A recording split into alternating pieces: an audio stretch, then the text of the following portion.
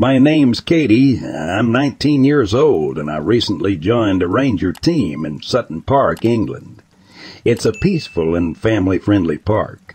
The pathways are short and sometimes overgrown with lush plant life.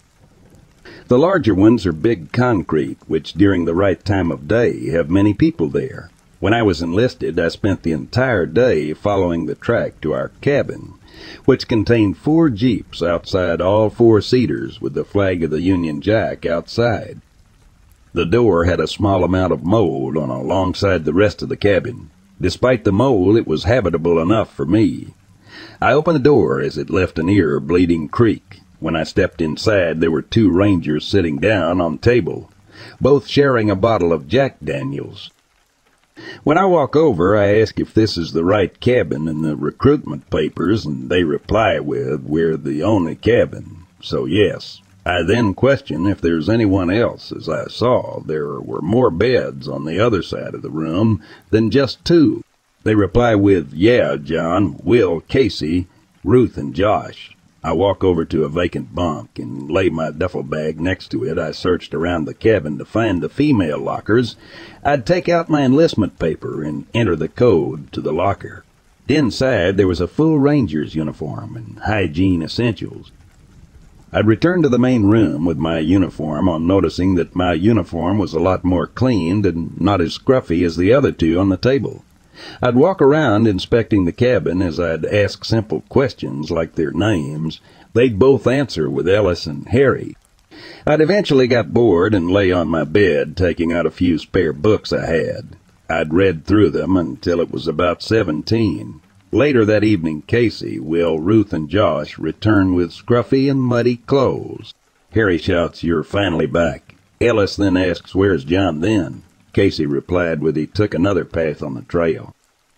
The others would then spot me in the corner on my bed, reading my book. We'd have a small conversation before Casey invited everyone to the main table for our food. Later that night, we'd all be anxious and suspicious on where John was, as it was now around 21:50. We'd all eventually fall asleep around 22:30, or at least I did. I wake up to a faint tapping at the window and light scratching. I dismissed it and assumed it was a bush or something. But then I realized that when I was inspecting, we don't have any bushes or trees around the cabin. Or at least the only ones are at least 20 feet away. I'd sit up properly, trying to make out a figure at the window, until a loud slam against the window struck. A hand pressed against the window, leaving a blood mark. I screamed and jumped up to look outside properly, only to see someone in a dirty and blood ranger's uniform with scratches all over it. I looked to their face to see their eyes removed, hair scruffy, and their nose bleeding. My scream lead all the other to jump out their bunks and run to me. They all questioned what. I turn around saying, "Look," as I'd continue to scream. When they looked outside, it was empty. I couldn't sleep that night and laid in the living area on the sofa with a cup of coffee to keep me awake. We all dismissed the situation, as I just assumed it was a dream with me, sleepwalking or possible sleep paralysis. Nothing really happened again until the morning. We receive a call of an injured animal at about 12:30 p.m., to which we all rushed to. We'd find a small deer almost bled to death with scratch marks all over it. When we inspect the marks, they resembled a human's, but the cut was deep into the animal, either meaning this person had extremely long nails or something abnormal. We managed to save the deer, but we had to call a vet's to take it away just in case. We then dismissed the situation as it was kinda normal for animals to be injured. But this was a full-grown deer. The only predators that we know of are foxes, and they would never cause this kind of damage. Ever since that night, I've questioned whether it was real or not. But the deer's wound just prolongs to my theory of that man outside my window. I'll never forget it. Never. I still work at my ranger job, as it pays good and is relaxing to work around nature. John was reported missing, and we never saw him again until around a year later. From that situation, as a police report came through about a ranger's body, identified in a large overgrown area. We quickly reported to the police that had to have been John missing from earlier. When they asked us to inspect his remains, we faintly agreed just to inspect who the body was when we looked at it. The other rangers agreed it was him, and then, when I saw his face, I remember from that night, his eyes still gouged out scratches all over and blood covering him. I knew it was real, but what I didn't know was what happened, and nobody did. No evidence of weapons that could cause his wounds, but instead human scratch marks, deep into his skin, just like the deer we found. I'll never forget any of this. I considered quitting my job, but like I said, good pay and nice working with nature. Me and William actually began a relationship with me, which we soon fell in love and still are.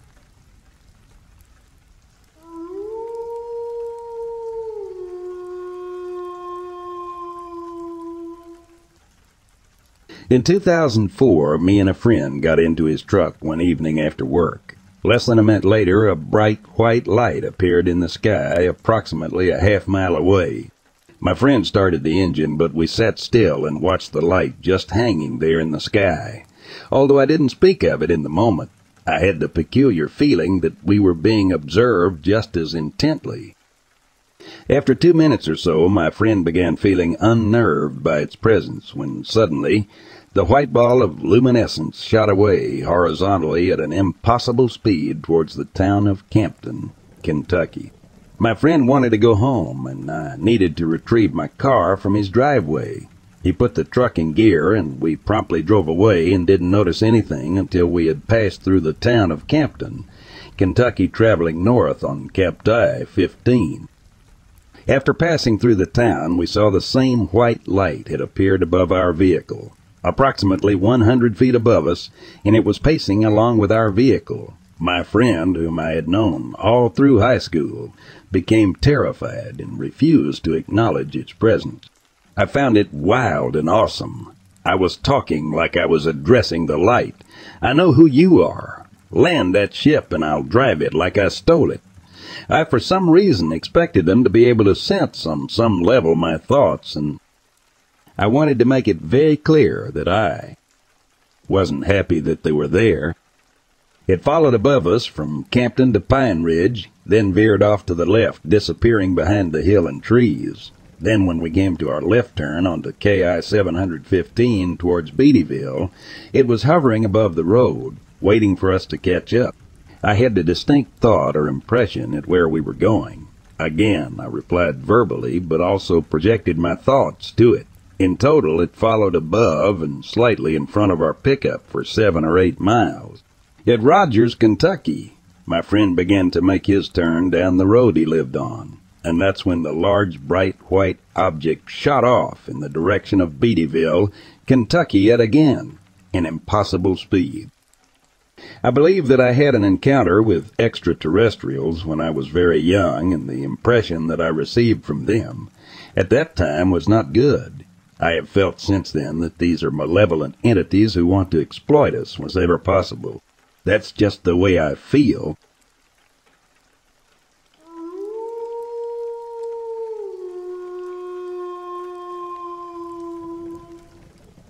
I grew up and have lived most of my life in Islip, New York. The date was September 22, 2023 at around 2:30 a.m. I was lying down with my boyfriend, went to sleep at 2 a.m. and woke up and could see the time was 2:30 a.m., but I was paralyzed and couldn't move.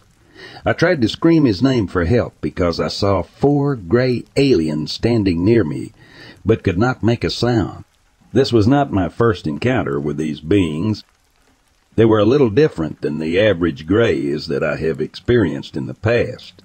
Their eyes were emanating dim light, as if they were some kind of contact lenses to see at night. They were looking at each other, communicating without words. One looked at me, then they all turned, and quickly the one closest to me stabbed my womanhood, for lack of better words, and it felt like the needle wand-looking thing went deep into me. The pain was like an excruciating burn, and I screamed in my head until I went unconscious. I woke up at 4 a.m. So did my boyfriend, He told me he was paralyzed and tried to talk to me, but found he could not. 2 months followed with random 30-minute episodes of lingering pain from there to my spine. I believe that they've been touching me since childhood. I used to wake up with strange marks on my back. The last time previous to this incident was almost a decade ago. I'm scared that they have found me again.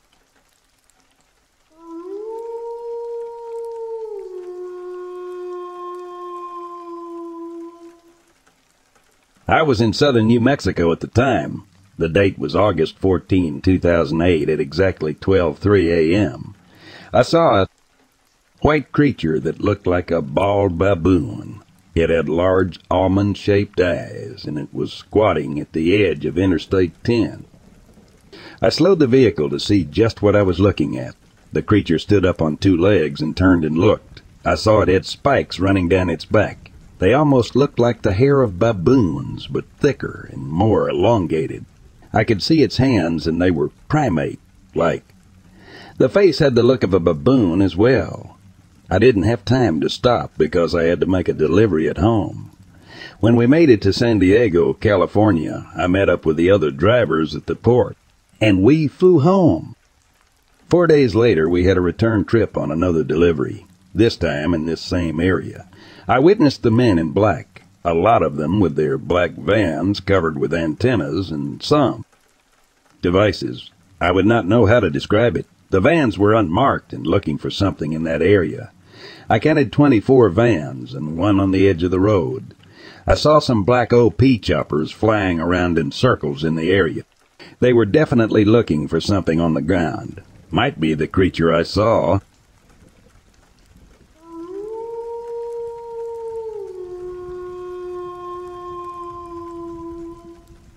I'm a retired United States Army captain. I served for 12 years, including my last 6 years under the 7th Infantry Division, Fort Lewis, McChord, Washington. I'm going to make this short but to the point. On many night trainings, we'd load up for night OPS in the woods on the southeast part of the Fort Lewis base.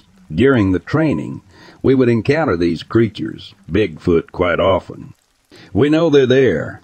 We're told not to engage them in any way. I know back a few years ago, a couple of enlisted troops got scared and emptied a few clips into a large male creature. Yes, they killed it.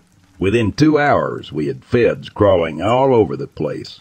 They left after talking with the 2 guys who killed the creature. They left in a large vehicle that was loaded down. Yes, these creatures exist. Bigfoot, Sasquatch, Grassman, etc. After speaking with a few fellow Army officers I've met, they too have encountered some of these creatures on other bases.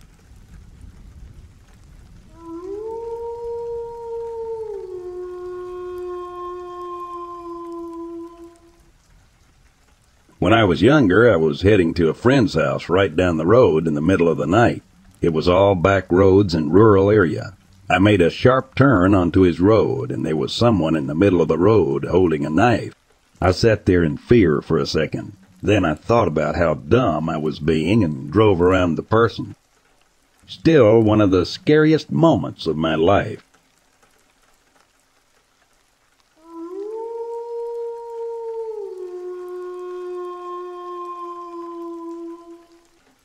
I was at a music festival, pagan metal, yes, it's important, and went back to the remote camping alone. I was high and the camping was kinda far away. I thought, hey, just hike your way back, so I took the long way around. Needless to say, I got lost. I got mildly panicked, but not that much, so I kept going.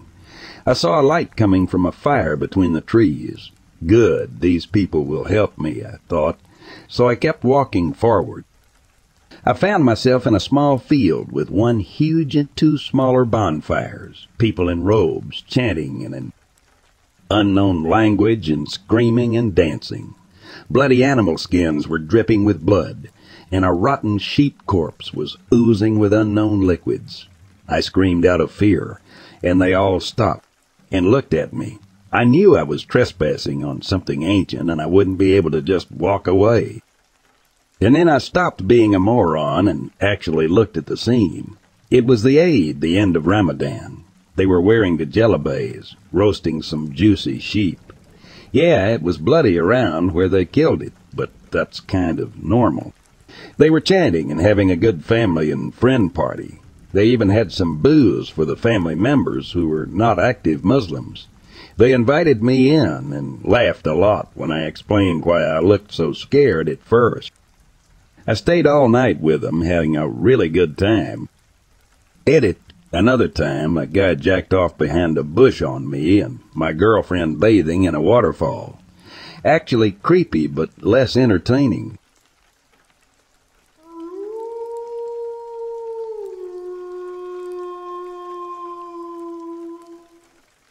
I, Detective Mayheffy from Alamo, Van Buren County, Michigan, along with J. Rude, have been in Cincinnati for a couple of days searching for a young man named Dwight T. Holmes, whom we believe to be here. It's a matter of life and death, and finding Holmes is of utmost importance. The account shared by Mr. Rude is quite extraordinary, and his own daughter is a key figure in the story. On the evening of John 9, his daughter Kitty attended a candy pull in Alamo with Holmes. The couple, along with Miss Annette Garlanger, waited at her home for her folks to return. With Holmes's curiosity about his mesmeric powers, he first put Miss Garlanger under hypnotic influence, making her smoke a cigar and perform other actions at his command. He then experimented on Miss Kitty Rude, a person of a very nervous disposition prone to hysterical attacks. Holmes found her to be an easy subject, compelling her to engage in a series of absurd acts, concluding with the order to feign death. Immediately she assumed a corpse-like state, and her respiration ceased. Holmes, alarmed, sought the village doctor, who, after examination, attributed the young lady's condition to heart disease. The grieving parents accepted this, and a funeral took place on Friday, Jan 13. Holmes disappeared on Thursday night. As the coffin descended into the grave, Miss Garlanger became hysterical. She was taken home, and gradually the story of the case unfolded. A rush to the cemetery ensued, with a group of men digging at the newly made grave. The body was brought home, and Dr. Vanderberg, the leading physician at Paw Paw, the county seat, conducted a critical examination, determining that she was not dead but in a trance. Hypnotists from various places were called, yet they proved ineffective. The parents believe that only Holmes can help their daughter, as he alone, having induced her hypnotic condition, can release her. Miss Rude remains at her home, appearing lifeless, while Holmes is suspected of hiding to avoid arrest for manslaughter. Despite this, he is described as a very good-looking young man with an excellent reputation.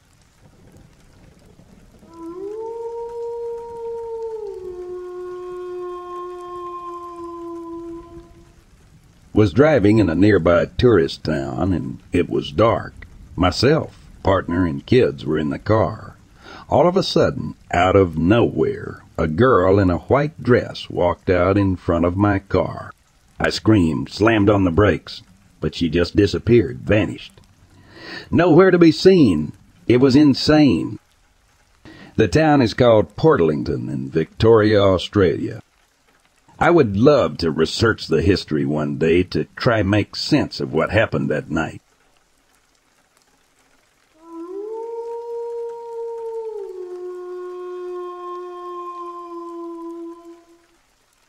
My mom wasn't a trucker, but was in Michigan on a road trip with some friends. She drew first shift for driving, and they left around 5 a.m., so she was pretty tired. Anyway, they're driving in silence for a good while. Then my mom sees an animal standing on the side of the road and bursts out, "Holy cow, a kangaroo!" in the middle of Upper Michigan. They didn't let her drive much longer after that.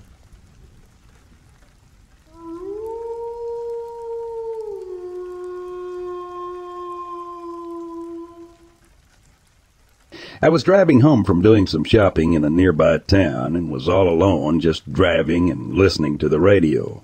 It was just before sunset on a beautiful summer day. I was admiring the sky because it was such a bright orange. While driving through some S-curves in the road, I made the first turn and saw some deer dart across the road. Immediately, I hit the brakes to slow down, not knowing if there were more to come out of the woods. On the opposite side of the road, it drops down a steep embankment to a farm field. I had slowed the car down and scanned the tree line for more deer. That's when this thing jumped out of the woods, running after the deer. He landed in the middle of the road and cleared the rest of the road in his next stride. It's so hard to comprehend what I saw, but it sounds like the descriptions that people have claimed on here. It was a gray figure with a short, sleek coat. I did not see a tail on this creature. It was on all fours and was the same height as the deer. His head was very odd. It looked like a dog head with crop-pointed ears, but had a very short muzzle. He briefly turned his head towards me when he crossed in his eyes. I wouldn't say they glowed, but they weren't normal animal eyes. They were like dull yellow. And they definitely stood out. His body was what really confused me, because the way it moved was like a human would move when trying to run on all fours. Its gait looked lazy, like he was just kinda loping across the road.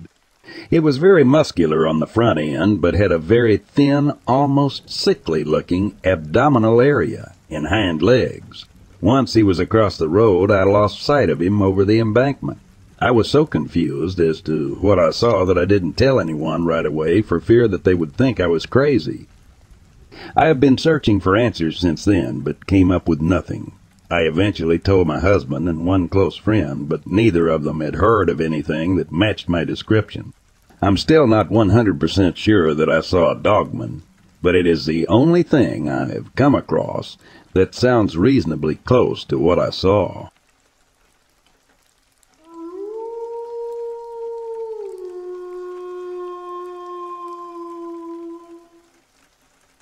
My wife and I were taking a late-night stroll through a wooded area near our home in Omaha, Nebraska. This was back in the late fall of 2018. We know the area well and have frequented the grove many times.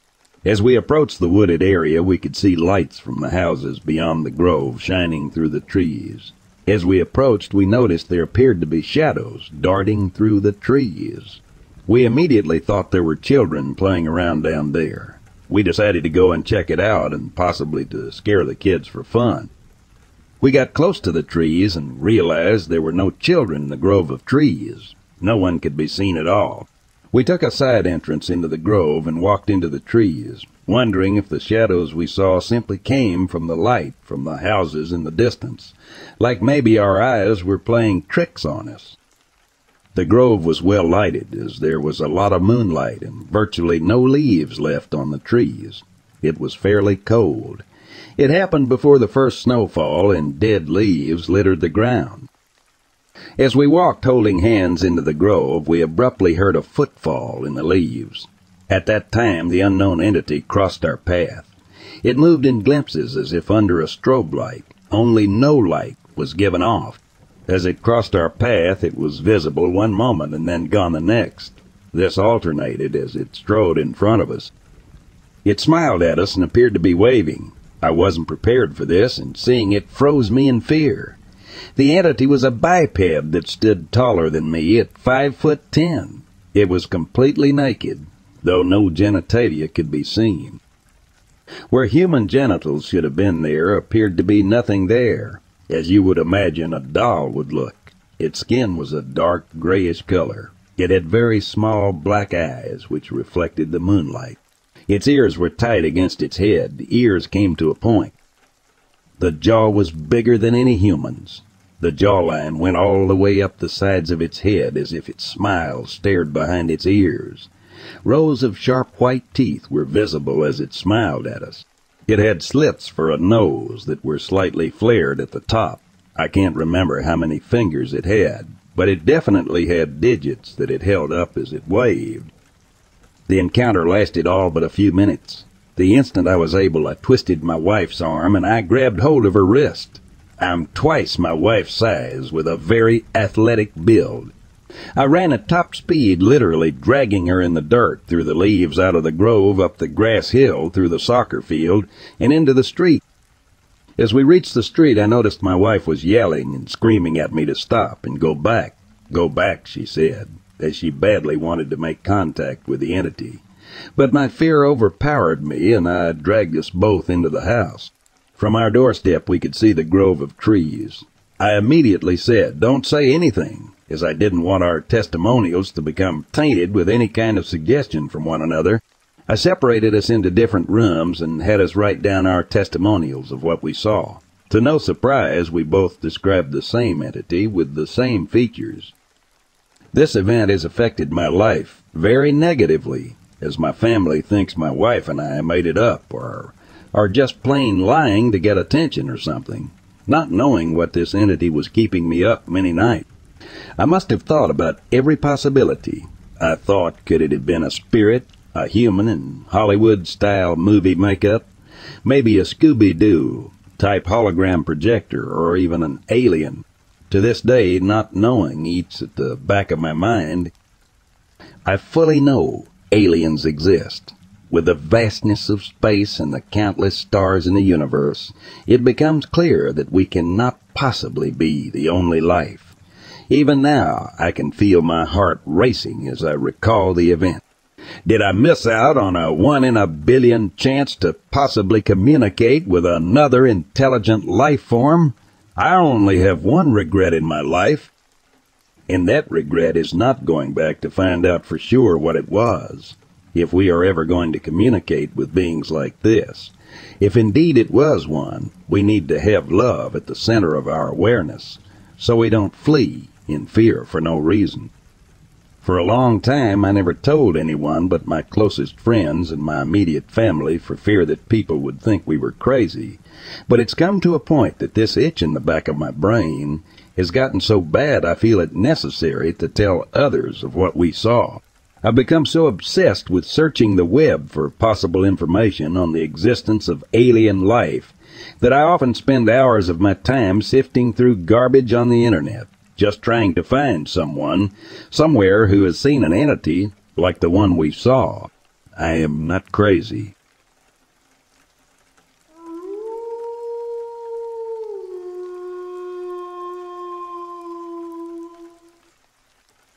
I am a former state-certified law enforcement officer and academy trained in Tennessee and Ms. Without question, this creature is the real thing. I ceased driving at night and ceased going out into the woods. I live on 43,000-acre Pickwick Lake, surrounded by forested national and state wildlife refuges in 3 states, MS, AL, and TN, sir. I have no reason to lie or fabricate a story. In all these sightings, on 2 of them, I had eyewitnesses in the vehicle with me. The Mrs. Highway 25 sighting by the railroad overpass bridge in Tishomingo County, Minnesota, was the same creature I saw on the levee on State Route 128 in December 2010.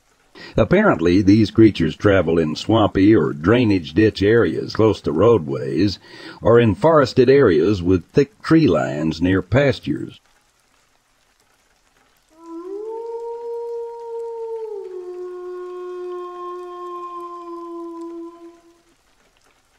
In the summer of 1991, I was driving between Forest, Mississippi, and Harper Valley on State Route 35 between 9:10 p.m. A wild-eyed creature, which the witness labeled as a lycanthroid, between the height of 7-8 feet tall on 4 legs, passed in front of my vehicle. I was driving a 1987 Honda Accord 4-door, and my height was 6'4", weighing 295. At the time of the sighting, I was an employee of the Mississippi Dept of Wildlife, Fisheries, and Parks Division of Parks and Recreation, stationed at Golden Memorial State Park in Lake and Scott County on Highway 492 as Assistant Park Manager. After my departure, I relocated to Hardin County, Tennessee to 195 Goodman Street, EXT Savannah, TN 38,372 from 39226, and after my divorce relocated to 295 Windy Pines, Lane in Counts, TN 38,326 26 to the present date. I again saw this creature in 1995 on Interstate Route 25 between Elk Landing and Goat Island Road. The creature came out between the red brick house and railroad tracks and ran in front of my car into a kudzu bank in broad daylight. I saw it run across Highway 128 in Hardin County, tee-in between Sandhill Holiness Church and Stagg Lane. It crossed in front of my 1992 Cadillac Seville, moving at a fast pace. That was in the fall of 2006.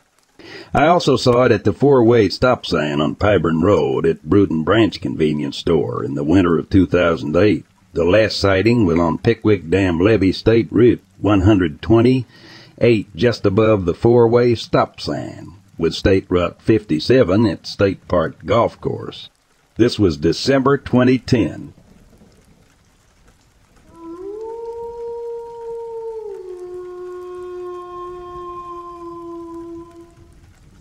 It was October 5th, 2017 at 5-something in the morning, and I was driving myself to work. I like to take back roads because they're peaceful in the early hours of the morning.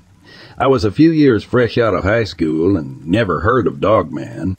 I remember it was a full moon, so the semi-harvested cornfields were illuminated, and I could see all around me. Well, the field I was driving next to was a soybean field already harvested, so I could see the tree line on the other side unhindered. I noticed something moving really fast in the moonlight, but it was far enough away that I thought maybe it was a deer running. It kept up with my truck. I must have spooked the deer, I thought. I came to a curve with two homesteads on it, where the tree line met the property line of the two. I noticed at the corner of my eye something large, so I glanced at what looked like a pointy-eared mass of fur. But by the time I turned my head completely to look through the passenger side door, the giant woolly creature was right at my window. Like we almost collided, it had reared up. Its chest, which I could only see a glimpse of, was partially hairy and almost human-like. I sped up and didn't look back till I got further down the road. I wanted to make sure it wasn't following me low. The thing was tall and could run on all fours. But it was not shaped like an ape, and it was not a bear. I live in northern Illinois, and my work was next to a river and a forest preserve, so I'm sure that it was trying to travel to the river, as rivers have always been an easy means of travel for many species. Part of me still thinks the creature was just as surprised as I was. Maybe it thought it could beat me and cross the road before I got there. When I got to work, I was in shock still and tried to tell my coworkers what I had seen, and they didn't know what to say. Probably thought I was crazy. After that, I began to research to make sure I really wasn't crazy, and sure enough, a ton of people have witnessed a tall dogman-like creature roaming about North America.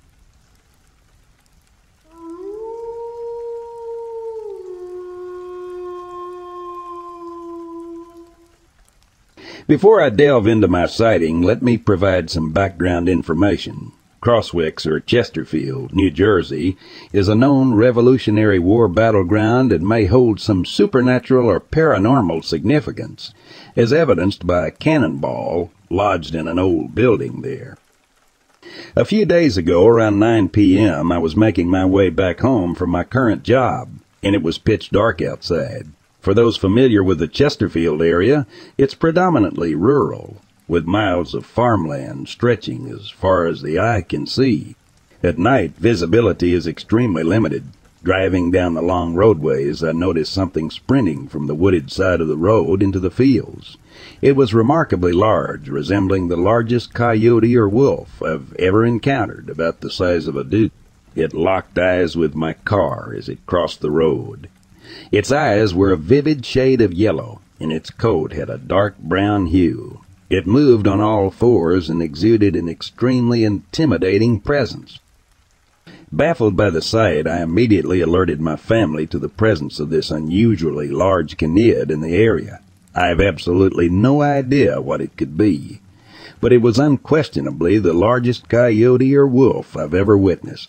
Another noteworthy detail is that my family's house, not far from the sighting location and surrounded by woods, has been unusually quiet these past few nights as I've been coming home. What did I see? Was it a hellhound, a dogman, or simply a large wolf? I have no answers, and I'm reaching out here in hopes of finding some insight.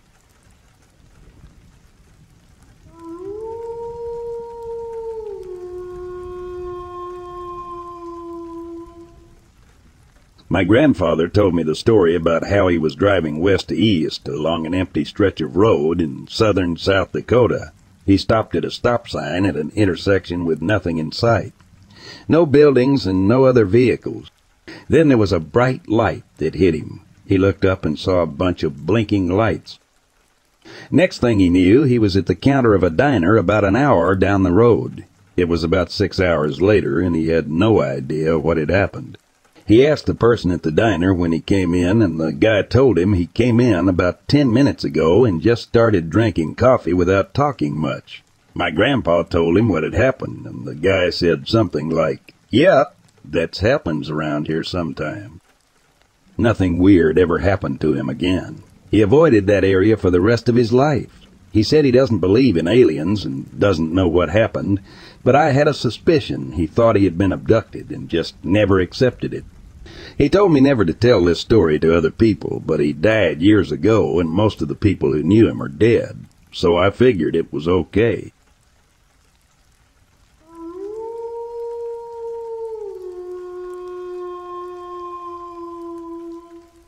I really don't know what happened, and it's freaking me out.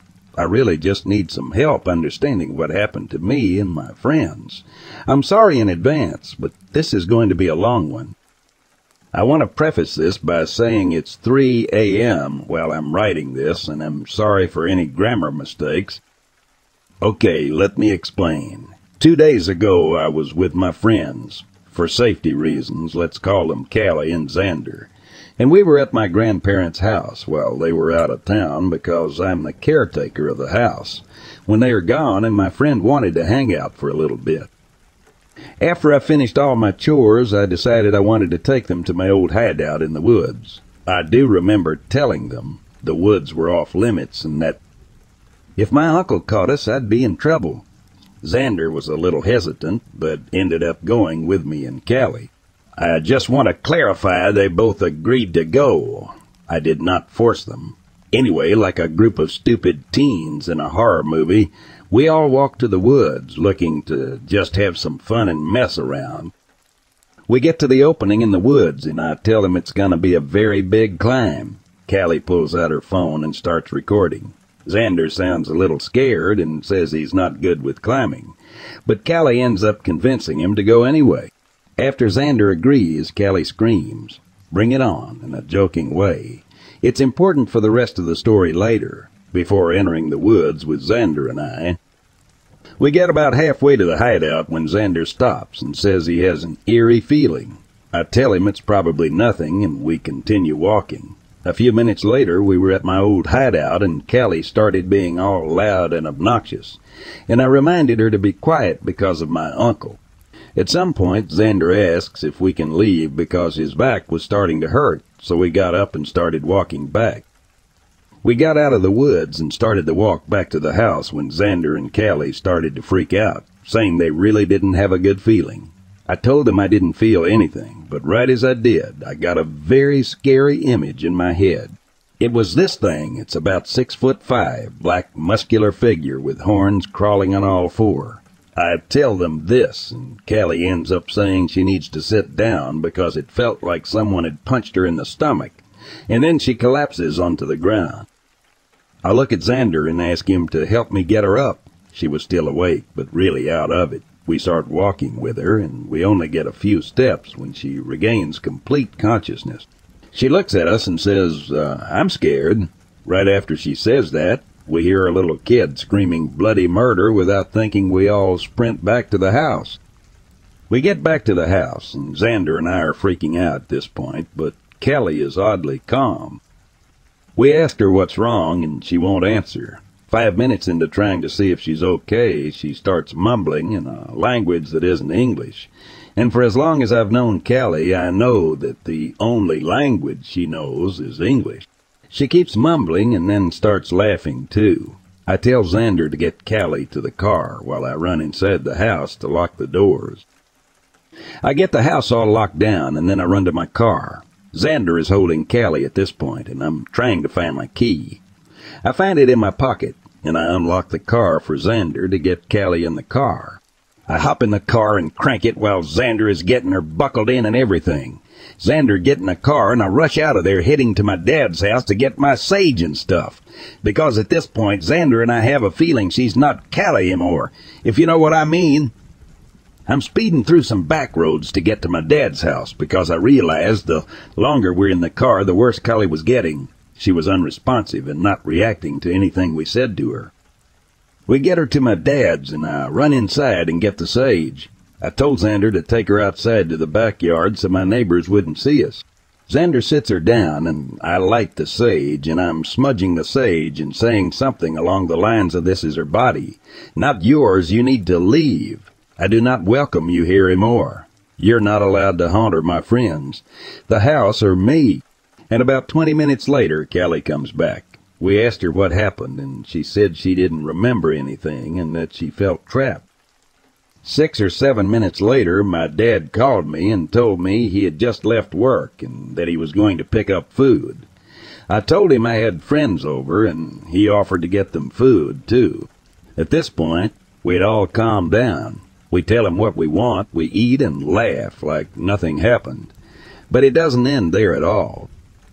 Next day, yesterday, my friend Xander didn't come to school. I texted him asking if he was okay, and this is what he said to me. "Yeah, I'm fine. Something happened last night, and it made me stay up until 3 a.m., so my mom let me stay home." And then hours later he followed up with, I think, a spirit attached to me, like an evil one, and Callie texted me saying something felt very wrong at her house. She sent me a video, and it was her walking into her room, and the blinds were moving. Stuff was knocked off shelves, and she was just freaking out, because none of her family was house. She was alone hours after we got out of school that day, too. And to be honest, I don't like the feeling I get sleeping at my dad's. Not to mention I have guinea pigs, and they've been acting weird since this happened, like they're more aggressive towards me and each other. I really don't know what to make of this, and I need help understanding this. Edit. I want to clear a few things up for the people commenting. Thank you for doing so, but I want to make everything clear for y'all. Okay, we are a group of teenagers, 16, 18. Xander and I are not Christian. I'm pagan, and Xander is a non-believer completely. Callie is the only Christian in the group. I have a protection necklace, and Xander is just strong in a spiritual way. Callie was the only vulnerable one. I ignored their warnings because I didn't feel anything, and I normally can, but I'd forgotten I'm not as strong because I stopped my practices for a while, so of course I didn't feel anything until it was too late. One more thing, like I said, I do practices, so I did know what to do when we figured out what was wrong with Callie. I could tell the energy wasn't too strong, so I knew that just sage and a chant would do it.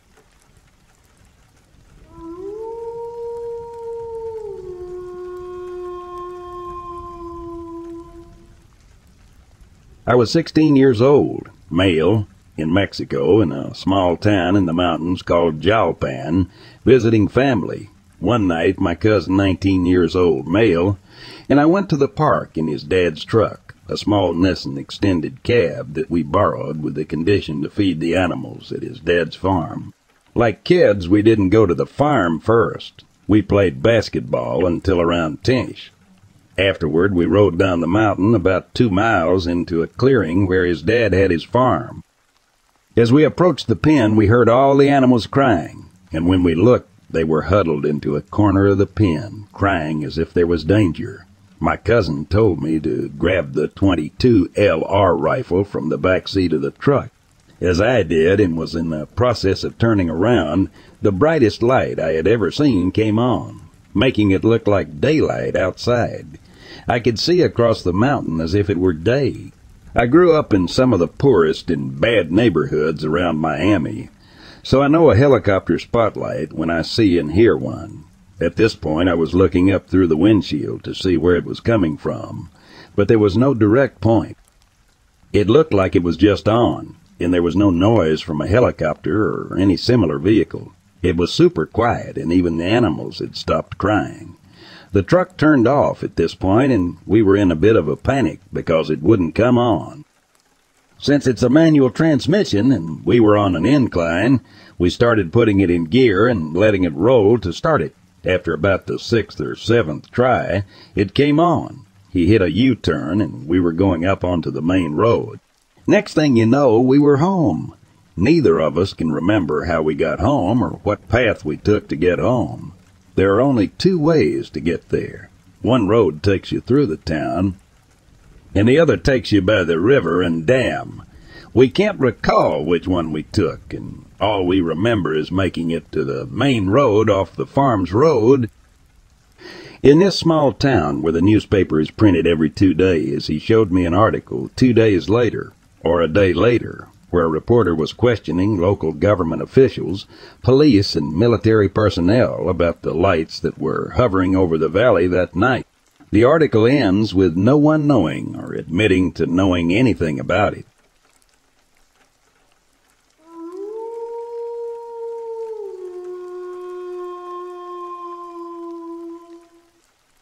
This happened 2 years ago. My, now deceased, boyfriend and I were walking to our primitive campsite for his birthday, and we arrived a bit before sunset.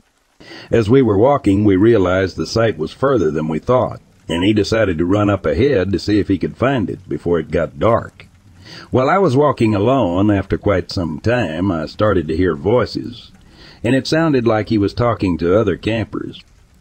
At this point, I saw what looked like big, round string lights hanging, similar to those at a campground. I started walking towards them, thinking I would catch up to him and whoever he was talking to soon. It felt like I was walking forever, and then I heard or saw him running back towards me.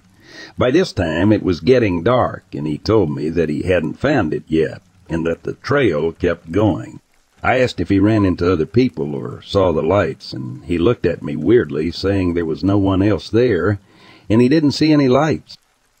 To this day, if he hadn't come back when he did, I feel like I might have been spirited away or taken by whatever I was seeing.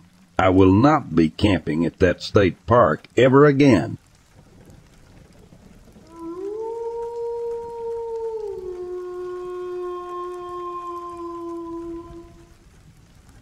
My friends and I saw some sort of dog-like demon thing in eastern Iowa. We were exploring this old house out in the country after dark, just looking around with maybe some mild vandalism. Well, we had checked out the upstairs and most of the downstairs when I saw a door that we hadn't been through yet. I grabbed the door handle and suddenly had a feeling of dread come over me. I slowly pushed the door open and noticed that the room was slightly lit up with a dim red light that had no discernible source. I got the door probably halfway open and heard an incredibly deep growl and saw the upper end of a dog thing, probably around the size of a German shepherd.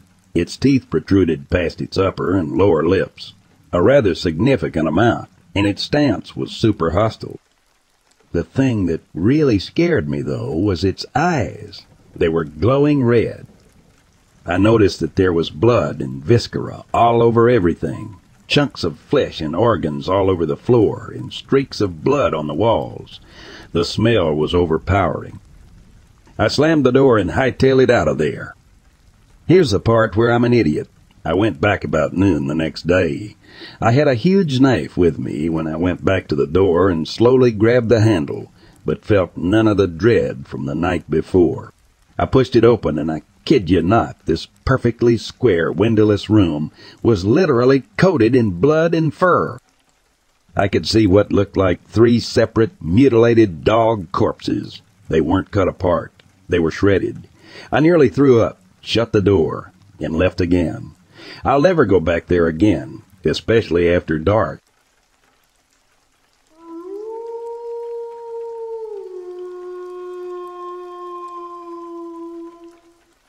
Okay, might not be as exciting or intriguing as most posts on here, but here goes. When I was younger, I lived in a terraced Victorian brick house on the side of a hill. One Saturday afternoon, my dad and I were watching TV when we heard this swishing or blowing noise approaching from outside. At first, it sounded like it might have been some electric vehicle, like a milk float. But it got more and more bassy, deeper as it got louder, and then we heard it, along with very slight vibrations passing beneath the house. We looked at each other, startled and confused, and at that point it ended fairly abruptly. I've racked my brains for this for years, but even now I'm completely stumped. We were on a narrow street with cars going past semi-regularly. It sounded nothing like any sort of vehicle I've ever heard. Plus, despite at first sounding like it was outside, it definitely ended up being something occurring beneath the house, and it sounded quite deep. I'm thinking tectonic activity of some kind, maybe. I'd love to figure out what caused this phenomenon and to even hear that sound again, but Googling turns up nothing.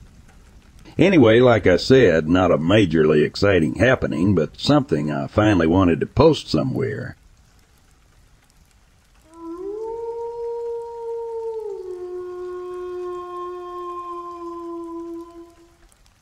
This is only the second or third time I'm experiencing this. I have no idea what to think. This time one of my shoes has completely vanished. I live in a small dorm alone. I wear these slip-on shoes when I go outside to take out the trash, or if I won't be long. They get put back next to my bed every time I get back. Yesterday I went to get up and put them on, and only one was next to my bed. No big deal. Maybe I flung one under my bed. Nope. Nowhere to be found. There really isn't anywhere else to look because this is such a small dorm space. I looked everywhere anyway. Nowhere. I'm confused and I feel crazy. A few months ago, my Beats headphones also mysteriously vanished, and I still have not found them after I use them every day. At this point, I have no idea what to think. But I want to mention that sometimes when I'm sleeping, I hear things fall or weird noises at night. It's a little creepy, but I thought it might be coming to the rooms next to me or above. I always lock my door when leaving. There is no way for people to take something. And of course, why a single shoe? This also reminds me that sometimes things will duplicate. I have a pink calculator. Just one. I hate math as it is so. Why would I want more than one? One day I go to do homework, grab my calculator out of my bag, go to open to my bedside drawer for a pencil. The same exact calculator. I have no idea where it came from. None of my friends have the same one. Really weird.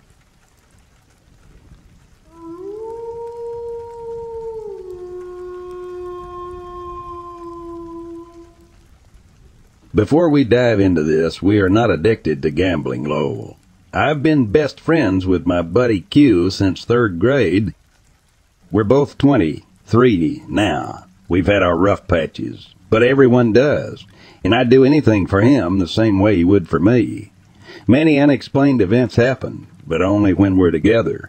Neither of us has events like these happen when we're either with someone else or by ourselves. The first one happened literally like 3 weeks after I met the kid. I was staying at his house, and the power went out while we were writing down Kita IV cheat codes on a notepad. We were pissed, but we just went to bed and started talking. Then, as a joke, we were like, let's do a countdown, then the power will come back on, and on exactly 1, the power came back on after being off for like 5 hours. We played tons of video games together during high school days, mainly Call of Duty, and we both dropped nukes. Very good games, but only when playing together. Never once have either of us gotten a nuke without playing with the other. Now that we're older, we go to casinos and play sports bets together. Every time we go with a different group of people, we almost always lose or make only $100. But every time we go together, we make a ridiculous amount of money. The same thing happens with sports bets. Every parlay I take without him never hits or hits for a very small amount of cash. But when we both place the same bet, it hits. And it hits big. Literally last night on the Lakers game, we won a 4-5,006 leg parlay. The biggest one, though, is two things that happened in one night. We were exploring an abandoned insane asylum when we walked into a bathroom, and immediately both of us were like, something's off in here, we should leave right now. We booked it out of the entire building almost like something was chasing us, literally terrified. Maybe 3 minutes after we left, the roof of the building caved in directly above the bathroom we walked into. Later that night, while we were talking about it, we were in his house with the back door wide open. It was summer with no AAC, and I was like, dude, a bear could walk in right. And before I could finish my sentence, he noticed a bear standing maybe 5 feet away from the open door. There are tons of other small or big things that have happened, and I know they're not the most convincing stories out there, but they're real. You just got to take my word for it. When we get together, it's like the rest of the world has to listen to us, and it's honestly beginning to creep me out. Let me know what you guys think it is, because neither of us is into that whole side of things, and we both notice it all the time.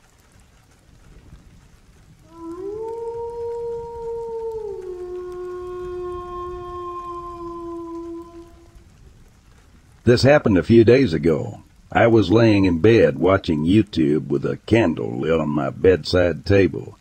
I do this every night and blow out the candle when I want to go to sleep. I was just watching Markiplier when I suddenly had an extremely vivid vision of me falling asleep early and my cat knocking over my candle. I don't have a working fire alarm in my room, and I hadn't slept the night before, so I didn't wake up right away. I saw my room engulfed in flames. My house is wooden. And I vividly saw and experienced me not being able to find my cat and not knowing if I should leave or look for her. To be honest, my cat is my whole world. I would be devastated without her. I immediately had a panic attack. My heart rate shot way up. I was hyperventilating and shaking. I felt the most terror in those moments than I ever have my entire life. I was so scared I didn't know what to do.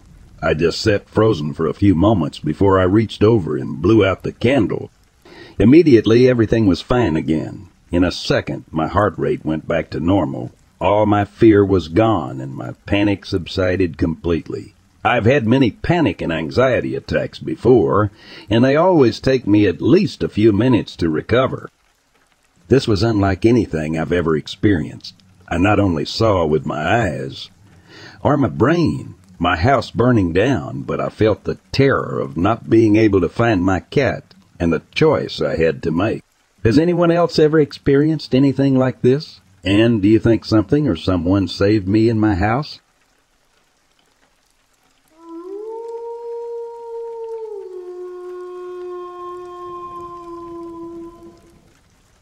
I, 50 female, bought a house almost 3 years ago in northern Maryland. Property is over 2 acres with a spring creek running through it and a 120-year-old farmhouse up a hill. Rest of the original property had been divided years ago, and there are McMansions around our quiet haven. More than an acre is fenced and landscaped. The rest is a bit wild, with plenty of wildlife moving around.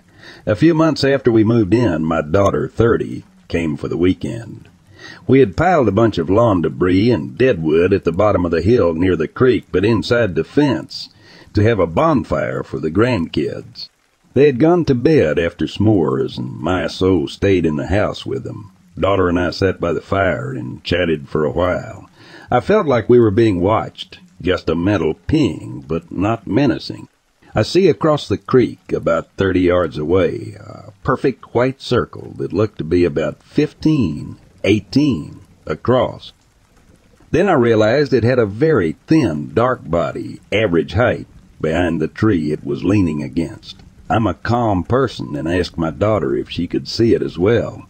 She said yes, and we quietly got up and walked toward the house. Checked the next day and saw nothing unusual where it had been. Never saw it again, but also didn't go looking. Several weeks ago, daughter reported seeing it again on this side of the creek. Last week, she was FaceTiming a friend who also saw it just within the yard. No idea what it is, but not comfortable with it, getting closer to the house. In retrospect, not sure if the white circle is part of it or just a cover so we couldn't see the face. Any ideas?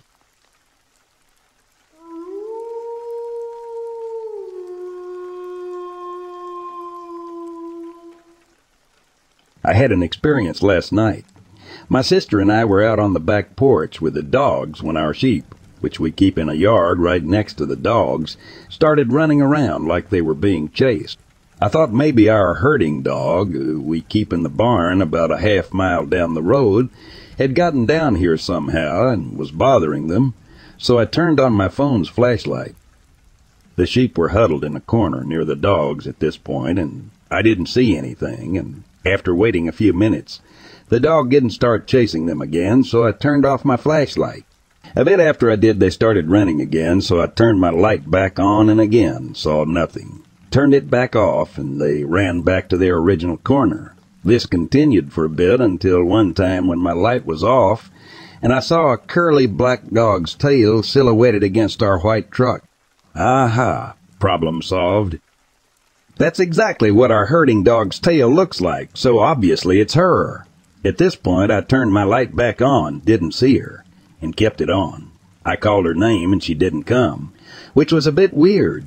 She's a very obedient dog, even if she does get excited and overheard the sheep. I kept calling her name, and then eventually the sheep ran from the corner they were in and across the yard again. I hadn't seen the dog scare them, but whatever. They were near the edge of the yard where a relatively small border collie could easily hide in the shadows. The sheep kept running to and from different corners as if being spooked, and I kept just missing the dog getting to where she could scare them in the direction they ran. Actual weird stuff. Then it started getting a little weird. The sheep ran back to the corner near the dog yard, and this time I saw a black llama shape, again partially silhouetted by the car where I thought I saw the dog's tail earlier. We have a black baby llama in that yard, so I thought, oh, she's chasing the sheep. She's always been very friendly with the sheep and calm, unlike our grown llama who is not in that yard, but maybe she learned from the adult. But then, this is the unexplainable part. The sheep ran from that, again fully illuminated, corner they were in. I didn't see the llama do anything to scare them. In fact, I can't see her anymore. But okay.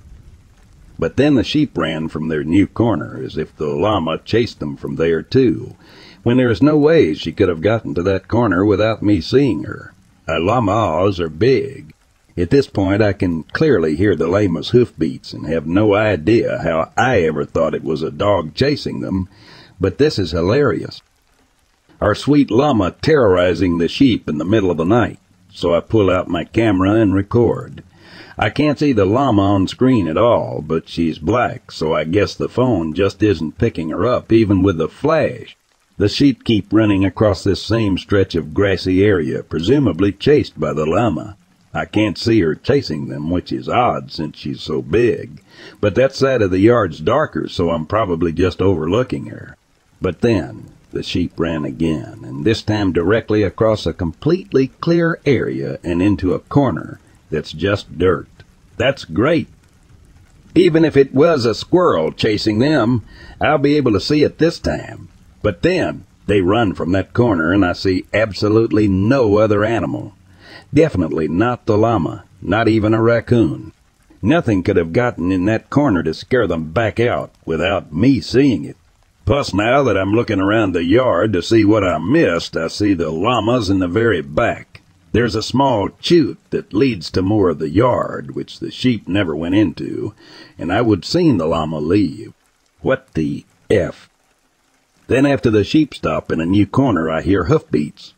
These hoofbeats are loud, hella loud, and fast. They sound like a horse galloping. At this point, I freak out because there's no way a horse got in there and I didn't see it. Both of our horses are red, unlike the dog and the llama. So that's it. No way am I doing this. I go inside the house and bring the dogs with me. Don't go back out the rest of the night. I went down to the barn this morning, and the horses and the dog were all in there. No holes in the fences. No way they could have gotten out and back in. Now, these are very calm sheep. We specifically have them down here instead of at the barn because they won't get spooked by the dogs. They're the old sheep. They're not prone to getting spooked or running around for no reason. And in fact are quite lazy. Again, old. The places they were running from made it clear that whatever was chasing them was in the yard, not outside of it. Sometimes they would run from the center of the yard. The yard they're in is small, the size of a suburban home's backyard. My flashlight illuminated everywhere they ran, except for the very edges, which again weren't the only places they were running from. We have a new strong fence keeping them in that a wild animal couldn't get through unless it was very small, squirrel-sized, maybe raccoon, or literally broke the fence down. It is not broken down, and the animal that I saw or heard at the end was clearly larger than even the sheep. It looked the size of our grown Alma, who is not in that yard, and sounded like one of our horses galloping. Anyway, help, explainable, something supernatural?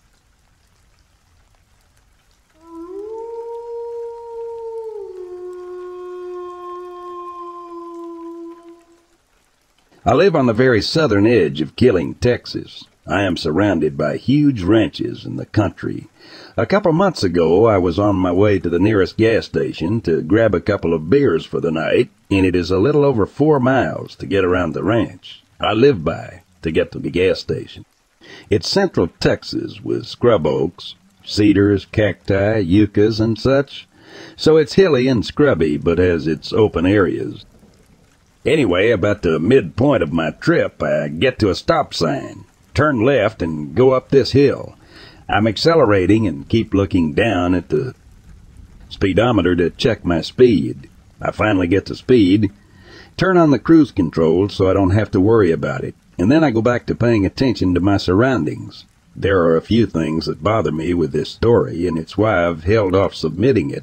As I crested the hill, still on my way to get some beer, I saw a glimmer man, plain and simple. I only noticed it as I crested the hill. It was on the left side of the road. It seemed to be upright, but quickly squatted to all four and ran across the road. I don't really think it was a man, though. I first noticed movement off to my left, actually on the left shoulder. It was a 2-lane road. What I then saw was a figure. It squatted to all fours. It galloped across the road and crossed it in 3 gallops. It moved like it was bipedal, but was moving on all 4. It seemed to be made of water, but a softer water, if that makes sense, and it was huge.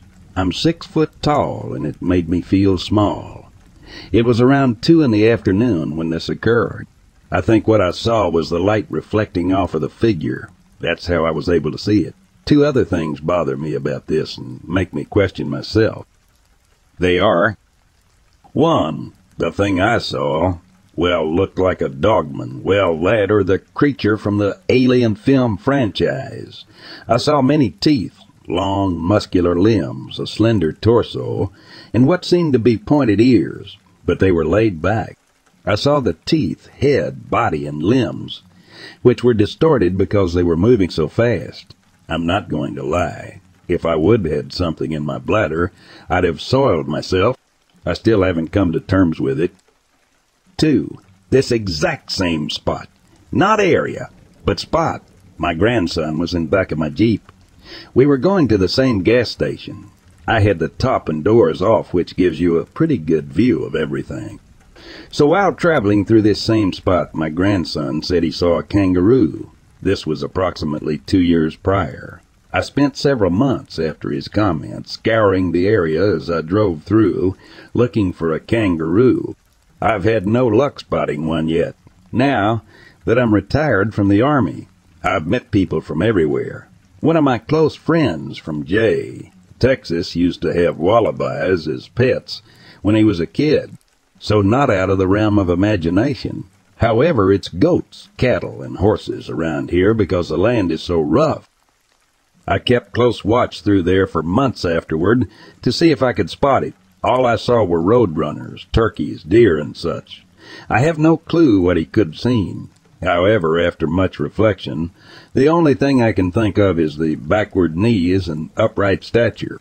Maybe that's why he called it a kangaroo. My grandson was 7 years old at the time. Since my sighting, I'll go to the gas station to grab a beer and bring my dog with me. She's a Great Dane or Catahoula mix and really just looks like a huge hound dog. Anyway, the first couple of times I took her through that very area, she'd go nuts as if she'd smelled something. She'd run back and forth from one side to the other. The third time, last week, she started growling. When we went through there, I still didn't see anything, but the area where she growled was the same place where the aforementioned instances occurred. I don't know what to make of it and haven't said anything to anyone. I'm just wondering what y'all think of it, or am I just going crazy and paranoid?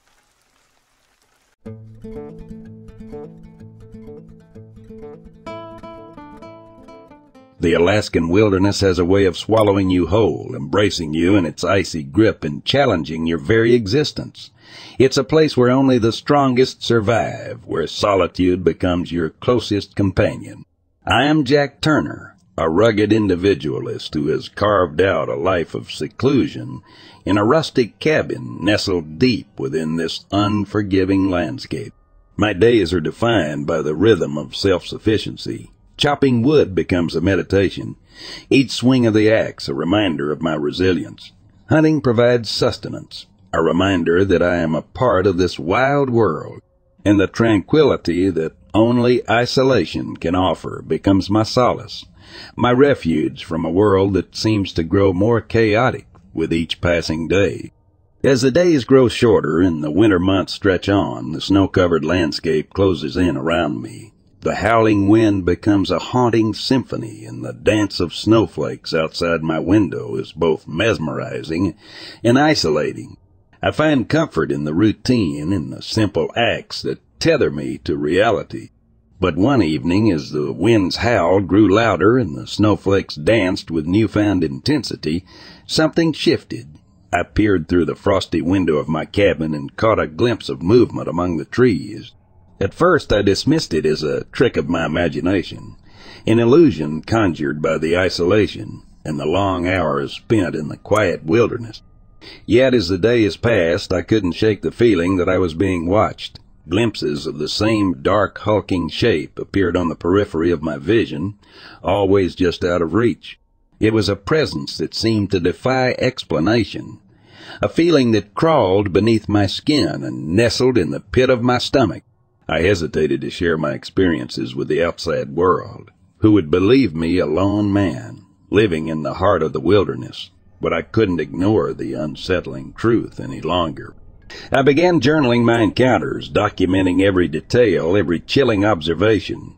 My descriptions painted a vivid picture, a towering figure covered in matted fur, eyes that gleamed with an otherworldly intelligence, and a presence that sent shivers down my spine.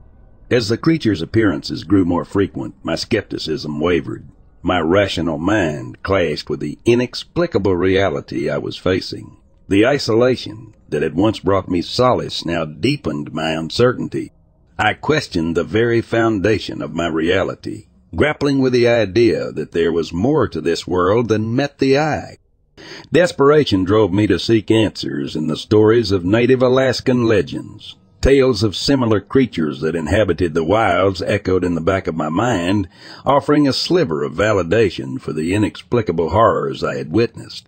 A turning point came during a stormy night when the wind howled like a banshee and the snow swirled in a frenzy. With a heart pounding in my chest, I mustered the courage to confront the creature that had haunted my every waking moment.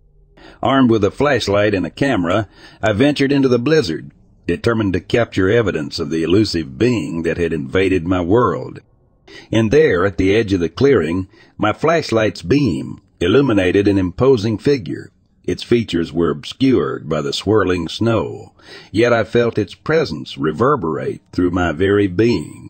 In those fleeting moments, as I snapped photos in the blinding storm, I knew that what I had witnessed defied all logic.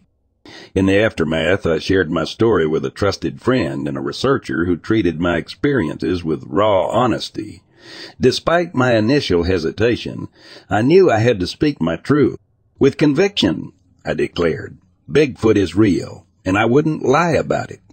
My account ignited a blend of fascination and skepticism among those who heard my tale, blurring the line between reality and the unexplainable. As I look out at the snow-covered expanse that surrounds my cabin, I am reminded that some mysteries are destined to remain hidden in the heart of the wilderness.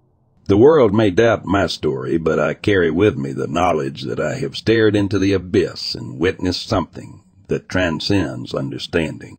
The Alaskan wilderness is a place of wonder and terror, a realm where the line between reality and myth blurs, and the truth is as elusive as the creatures that roam its depths.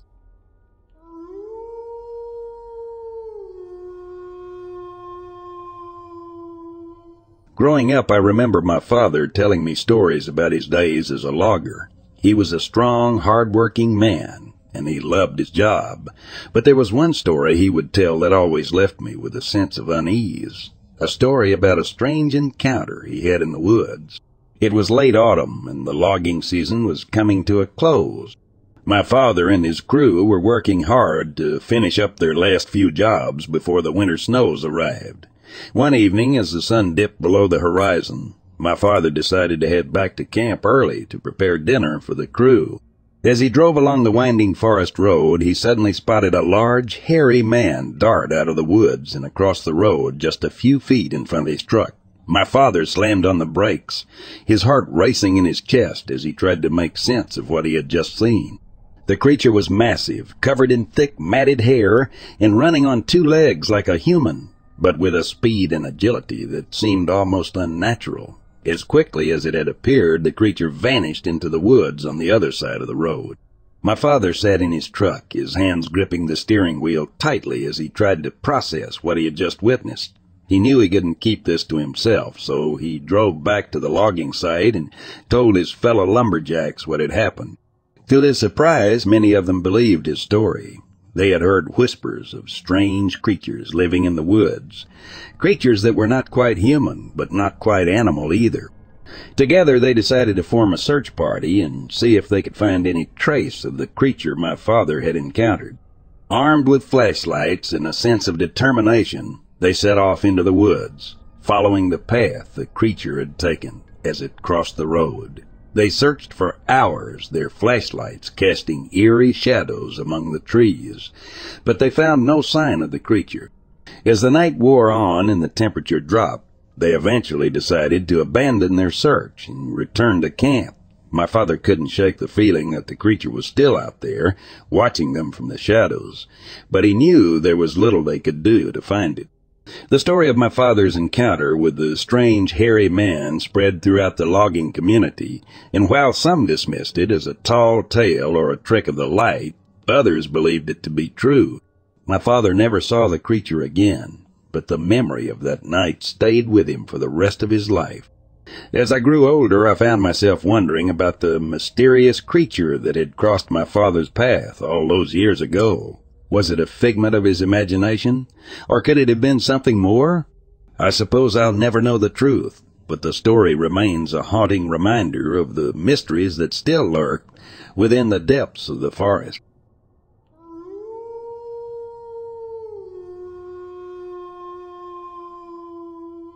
My brother is 2 years older, and we've probably spent 10,000 hours and then some in the woods together. Whether it was building Fort's BMX tracks to LARPing and hunting, we've traveled across the U.S. exploring caves, canyons, cliff diving, mountain biking, camping, hunting whitetail mule deer, wild boar, etc. since 2016 when we get the time off. I feel like adding this is important because there's genuinely nothing I wouldn't do or fear when I have him by my side. But this time was different, and we both felt it. We've had our fair share of adventures and stories to tell of all sorts, but this one has felt like a lingering stain on my memory. We were both mid-20s-ish, and it was 2019, and This was probably my 5th time hunting the area, and the first I brought my brother along. It's a large forest area of public land that has a few county roads which are basically 2 tracks that stretch miles throughout the area. We make the trip up in my truck with our tents, 3 in total, 1 for each of us and another to change in and keep our gear in. Without making this long-winded, we set up camp a couple miles from the truck, which we drove for quite a few miles through the trails. Basically middle of nowhere. Nearest main road is probably 8-10 miles away. We arrived late in the night, set up camp, and quickly fell asleep after a long trip. We then spent the next day scouting, tracking, then made back to camp for the night. We cooked, then ate, had some beers, and bullshitted. The night was still early, but we had a long day and decided to head off for the night. Everything up until this point was normal. I was suddenly awoke to something smacking my tent and hearing my brother's voice call my name. I knew something was off. I called back to him, and he immediately unzipped my tent and made his way inside. I could tell he was disturbed when I went to ask him what's wrong, and he immediately grabbed my shoulder and told me to shush. The sun wasn't up yet, so I think it was around 4:35-ish a.m. We sat in my tent, and what we heard still confuses me to this day. I can only explain it as whale sounds, different tones of extremely loud noise that I could feel throughout my body. It would come and go, but there would only be a few seconds of silence in between the sounds. It would vary from high-pitched squeals and everything in between to very low sounds that had literal ground-shaking reverb. I regrettably didn't think to grab my phone or record anything that was going on because what I was hearing didn't seem real, and in the moment I was awestruck. The sound went on until daylight started to break. I believe it was about an hour, but I'm not really sure. Neither of us spoke, and at the time it felt like I could feel the energy around me, almost like my body was covered in white noise, if that makes any sense. It wasn't even minutes after the sound stopped. It started to rain, and one of the craziest thunderstorms while I was camping happened. The forecast didn't predict or account for any rain the days we were going to be there prior to making the trip. All the stakes for the tent, our gear, was in completely ripped out of the ground, and both of our tents had multiple stakes ripped out as well. Those things were drove into the ground with an axe and would take some insane force to unearth even a single one. My brother dismisses it and won't even talk about it, saying it was just machinery being dragged, but at the time we both shared the same feeling of fear and dread.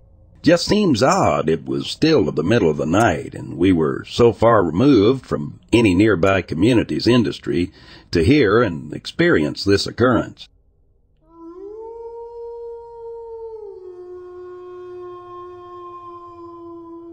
I, 27, female, live in a small town in North Italy, a valley between our typical old mountains, round shapes, covered in forest, not high. So just behind my home, lots of hikes start. I always lived here, and I like mountains. Plus, I'm getting in shape, so the terrain is ideal, especially because I'm really familiar with it. So last summer, I was walking my usual route when I thought I could try to have a short hike before sunset and took a rot. Now, I don't know if you're familiar with Italian ground, but there aren't the big spaces and long distances, typically of US, I imagine. Picture the average small town of 2,500 people. Starting from bottom in a 2-hour hike, you're on top of the mountain. And the route I took was about 30 minutes to arrive halfway the mountain to a big Christian cross and a nice view. I was with my dog, a well-trained Spitz, a nice company with good instincts that I trust. He's a working dog more than a pet, despite his size. So we took the path and started making our way up, nice and relaxed, but active as we didn't have too much light time left. I just figured that if light went low, I'd just turn around and head home. No chances of getting lost. Woods immediately engulf us. Pretty dense, but it's the norm. Not even 15 minutes of walking, and I'm paralyzed with this overwhelming sense of dread. The woods are completely silent. My skin crawls up just thinking about it. Even my dog stops, anxious. I just couldn't understand what was scaring me so much in the sudden silence. I couldn't move a muscle. I've read The Gift of Fear, and the only time I didn't listen to my guts, I lost my spleen in an accident. So wide-eyed and hyper-alert, I forced myself to move and noped out of there. It was like my brain was screaming, "If you stay here, you'll die." Walking back, I couldn't stop the urge to continuously look behind me. At some point, I was practically running, and I kept thinking that if I sprained an ankle there, I would die. The dog seemed relieved when we had turned back, and he kept looking behind, too. When we finally made it out of the woods and back on the road, I felt a wave of relief and ran all the way back home for the adrenaline I had. To this day, I don't know what happened, and I haven't gone back.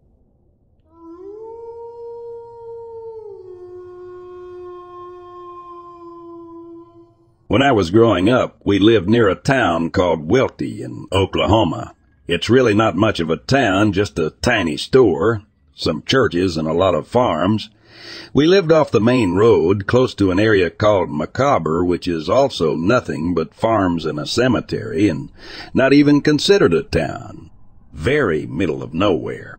My family told a lot of creepy stories about this place, especially having to do with orbs and weird deer. I do have memories of seeing orbs floating over the trees and have no idea what those were, but I never personally saw anything else. My dad has always been a skeptic and never chimed in on these stories. He has Alzheimer's and has a great memory of the past, but horrible short term. The other day he was telling me how much he loved living out there and wished he could still live there, and I brought up the orbs and the creepy stories my family always shared. He agreed that they were always creeped out there, but then he told me he actually saw something really odd once. He told me one night he was sitting on the porch by himself, and a man ran through our yard wearing what looked like a deer head.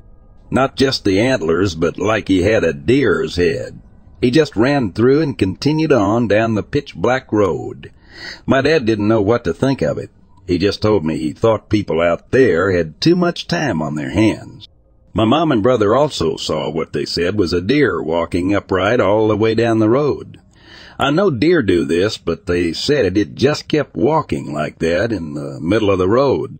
My aunt also said they passed a man who was wearing a deer's head on the road one night. There aren't streetlights in this area, so he was just out there in the dark road alone, just standing there.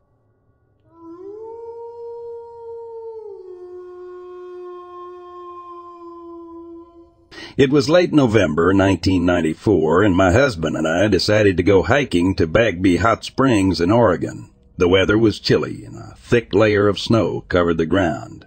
We were both excited to get away from the city and immerse ourselves in the tranquility of nature. As we hiked along the well-trodden trail, I noticed something peculiar: barefoot tracks in the deep snow.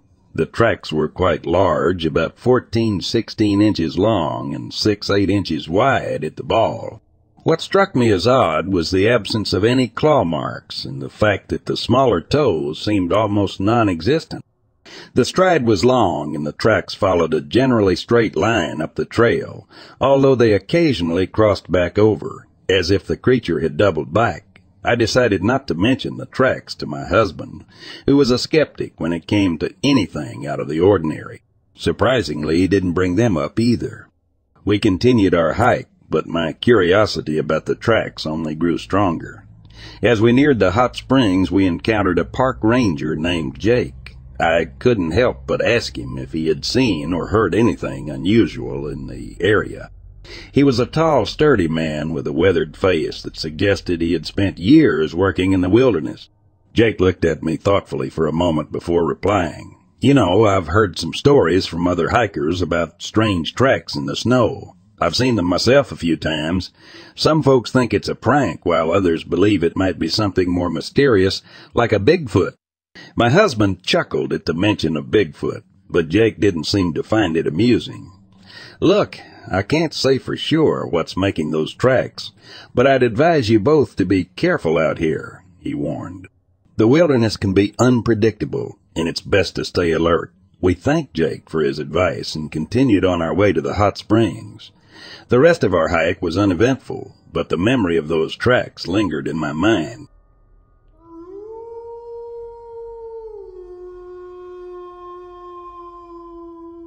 It was early morning in September as I walked through the dense forest, about a quarter-mile off Wildcat Mountain Road. I was on a mission to track the movement of an elk herd that returned to this area every 7 days to feed. The sun had just begun to peek through the trees, casting a golden glow on the forest floor.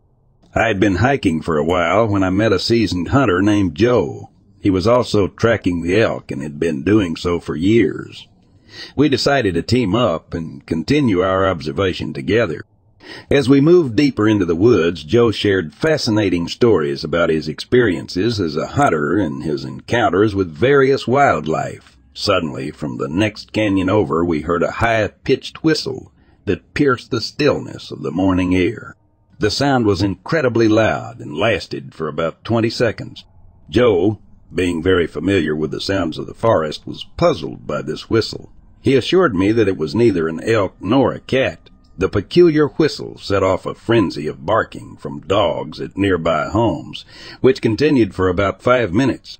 Joe and I exchanged worried glances before deciding to cautiously investigate the source of the strange sound. As we approached the next canyon, we stumbled upon something we never expected to see.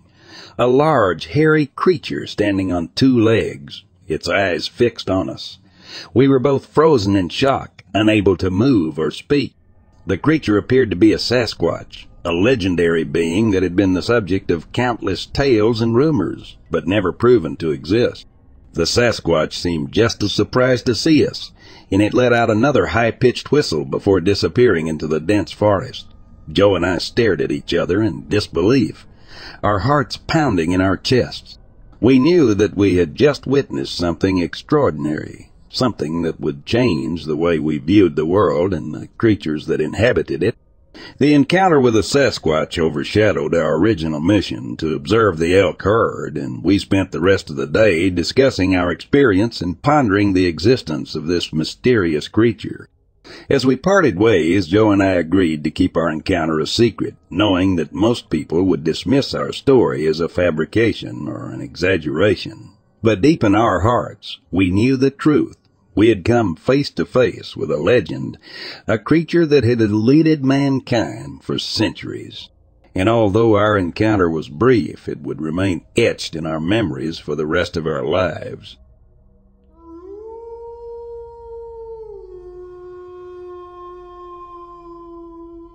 On August 1st, 1987, Officer Torgan responded to a call about a possible drunk driver. When I arrived at the scene, a white male in his early 20s took off running. The incident occurred around 1 a.m. along Highway 44 near Ellington, Missouri. I requested backup and began searching the area, but I couldn't find any footprints or tire tracks that the suspect might have left behind. I remember thinking, this is one of the strangest things I've ever put in a report. I returned to my patrol vehicle when suddenly I heard a high-pitched humming sound. To my shock, a large humanoid creature with an extremely fit and strong build stood before me. Its eyes were a deep, piercing black, resembling the pupil, less appearance of a shark. The creature's arms hung down, giving it an ape-like look, while its head was humanoid in shape. The nose was pushed flat against its face with a heavy brow, perhaps from a fall during its lifetime. Its wide mouth was filled with numerous tiny, razor-sharp teeth. Long strands of stringy hair hung from the back of its head, reaching midway down its back. I observed that the creature seemed to have been living in the woods, as its skin was dirty, matted, and gray. It stood about 8 feet tall and had very wide shoulders, maybe twice the width of a human's. I was so frightened by the sight that I didn't even think to pursue it. Instead, I simply got back into my patrol car, returned to the station, and filled out a report which I never intended to release, at least publicly. I described the creature as one of the strangest things I've ever put in a report. When it stood before me, it looked like something right out of a horror movie. I know for certain that I saw something very unusual on the night of July 26 while driving home from work. I hadn't been drinking and was completely sober. I also don't drink caffeine or take any type of stimulant or depressant drugs. When my wife saw the tracks, she initially thought they were left by a bear, but we later learned there were no bears in the area. In our front yard, we have a large maple tree with low-hanging branches. The creature I saw at the window was definitely not a bear. It stood on two legs, very unlike how a bear stands, and reached with its arms as if to touch me.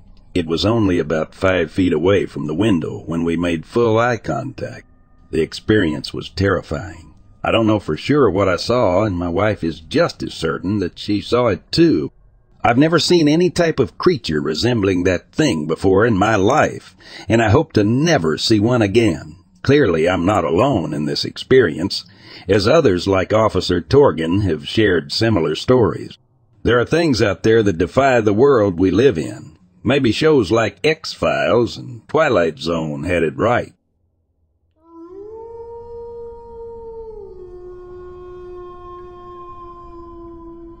Back in the mid-90s, I had a close friend named John who shared my passion for hiking and camping. One weekend, John and his wife, Emily, decided to hike to Indian Prairie Lake to camp and fish for a couple of days. I was unable to join them due to a prior engagement, but they promised to share their adventure with me upon their return. When they came back, their faces were pale and their hands trembled as they recounted their experience. They told me that the area around the lake had been unusually quiet and still, and they couldn't shake the eerie feeling of being watched. As John waded into the lake to cast his fishing line, their normally aggressive dog, Bear, followed him, whining and trying to wrap himself around John's legs. They felt so spooked that they decided to leave after only a short time. A few weeks later, their high school-age son, Jake, and his friends decided to camp at the same lake. They, too, experienced the same sense of unease, and once again, Bear freaked out, this time retreating to the safety of their tent and refusing to come out. Despite the unsettling atmosphere, the boys were determined to stay the night. As darkness fell, they were harassed by something that screamed in the night. They also heard the sound of something being thrown at them. Terrified, they broke camp and left in the wee hours of the morning. I couldn't help but feel intrigued and concerned about the strange occurrences at Indian Prairie Lake. As a former Navy SEAL, my friend Randy was always up for a challenge, so I told him about the mysterious happenings and asked if he wanted to investigate with me. Without hesitation, he agreed. We arrived at the lake determined to uncover the truth behind the unsettling events. The air was heavy with silence, and we couldn't shake the feeling that we were being watched. We set up camp and waited, Bear lying nervously at our feet. As night fell, we took turns keeping watch. It wasn't long before we heard the same blood-curdling scream that John's son and his friends had described. Randy and I grabbed our flashlights and ventured out into the darkness, Bear reluctantly following behind. We searched the area but found no signs of what could have produced the scream. However, as we returned to our campsite, we noticed large, unusual footprints near the edge of the lake. They were unlike anything we had ever seen. We continued our investigation the following day, discovering more footprints and what appeared to be evidence of something large moving through the underbrush. As a Navy SEAL, Randy was skilled in tracking, and he was baffled by what he saw. Despite our best efforts, we were unable to determine the source of the strange happenings at Indian Prairie Lake. To this day, the mystery remains unsolved. Years later, I heard that Jake had joined the Marines and was stationed in the Middle East. I often wonder if he still thinks about that eerie night at Indian Prairie Lake and the unknown force that had driven him and his friends away in fear.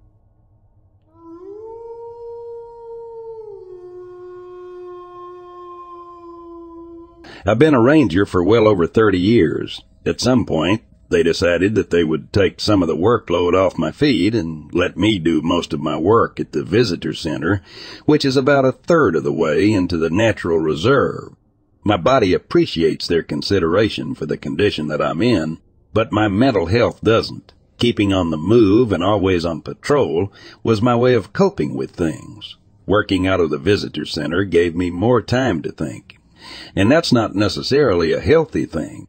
Suffice to say, I'm divorced, and my kids, well, they don't want to talk to me, all while I'm facing my twilight years all by myself. I'm not trying to draw attention here. Those will be necessary details in just a few short seconds. They forced me to take coffee breaks if I had to go too hard for too long. I was taking one such compulsory coffee break on one of the outdoor wooden park benches, completely by myself. People don't come to the park to look around the visitor center anymore. Besides the brochures of park information, the only thing the park has to offer is the same 4 or 5 fun facts, and they've been hanging out for a long time. In fact, everybody has seen them. Nobody wants to see them again. I was quickly yanked out of my thoughts when I heard a voice that I hadn't heard for over 15 years, but recognized it instantly. It was the voice of my ex-wife, and she was calling my name. My brain was trying to come up with a rational explanation as to why I was hearing this. And then I heard my daughter's voice come out to me also. Except she didn't sound like the 43-year-old woman that she had grown into. Instead, she sounded exactly the way she did when she was around 9 years old. I was anchored to the park bench for a while, terrified to move, just in case I was having a heart attack or a stroke or experiencing something else that would mess with my mind. Perhaps I was dying. Perhaps this was a practical joke. But who could mimic those voices so well and know my name at the same time? I decided to try a more tactical approach. I would come towards the voices, but I wouldn't answer them. There were long pauses between each call, as if my wife and daughter were waiting for me to answer. But then they would call out again, and it was in those moments that I would pick up on the direction that they were coming from. Unless my ears were lying to me, it sounded like they were coming from the woods that came right up against the physical building of the visitor center. I stepped to the trees quietly, resting when there was silence and walking when I heard the voices. I approached the opening in the trees. They couldn't have been more than 14 feet in diameter. It was also clustered by some low-growing shrubs. I remained hidden as best as possible. It didn't sound like the voices were coming from nearby. They were coming from that very small clearing. I didn't see how it could be possible. If my wife and daughter were there, they'd be visible clearly, unless they were lying down on the shrubbery. So I stared for what felt like forever. But then a shape slowly rose out of the growth, and it appeared to have 2 large block eyes that were proportionate to its head, the same way the eyes of a fly are proportionate to its head. Everything about it was just a little too long. The neck, the shoulders, the arms. It did not stand up to its full length, just high enough to get a good look around before opening its mouth and speaking with both the voices of my wife and my daughter in one, calling out to me, asking where I was and what was taking so long. Then, without noticing me, it slowly sank back down. I could see its pale, ribbed back bent over and underneath the topmost of the leaves, where it did its best to try and stay hidden. I took up my pistol and I shot as many times as I could before I realized that there was a problem. At least 2 good hits landed on its flesh before it sprang up and ran. I don't know if the other 3 or 4 shots hit. Miraculously, I was able to slip back into the center and not have to offer an explanation to anybody important. The older girl there, that works behind the front desk, asked if she had heard something dangerous, and I just told her that I saw some kids setting off fireworks. My ex-wife may be many things, but somebody with the ability, let alone the intelligence, to send some strange forced monster after me and lure me out with the sound of her voice isn't one of them. After that incident, I've kind of given in to the urging of my superiors to spend more time in that area and less time tromping around outside. There are clearly more forces at work in this world that know more about me and know me better than I know myself, and the less I have to tangle with them, the better. I apologize in advance for my story being so long, but I figured I would give you the unfiltered version. Thank you.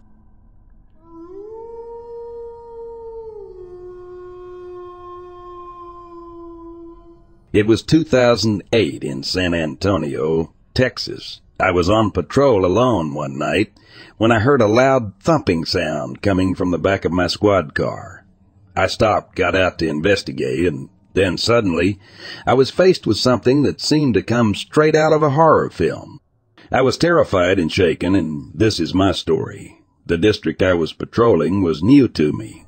It was around 2:20 a.m., and I had just finished checking several convenience stores when the loud thumping sound from the back of my car caused me to pull over.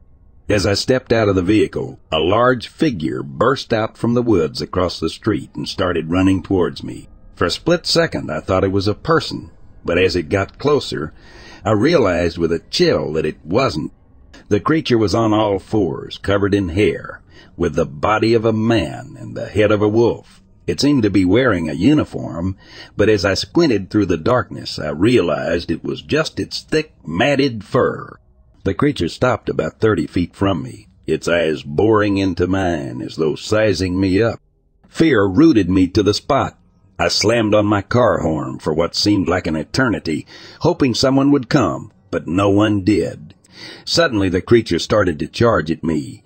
Overcoming my initial shock, I jumped back into my car and sped off. I was too frightened to share my encounter with anyone.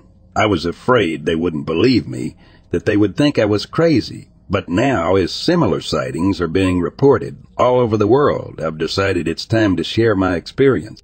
I hope that my story encourages other officers who have had similar encounters to come forward.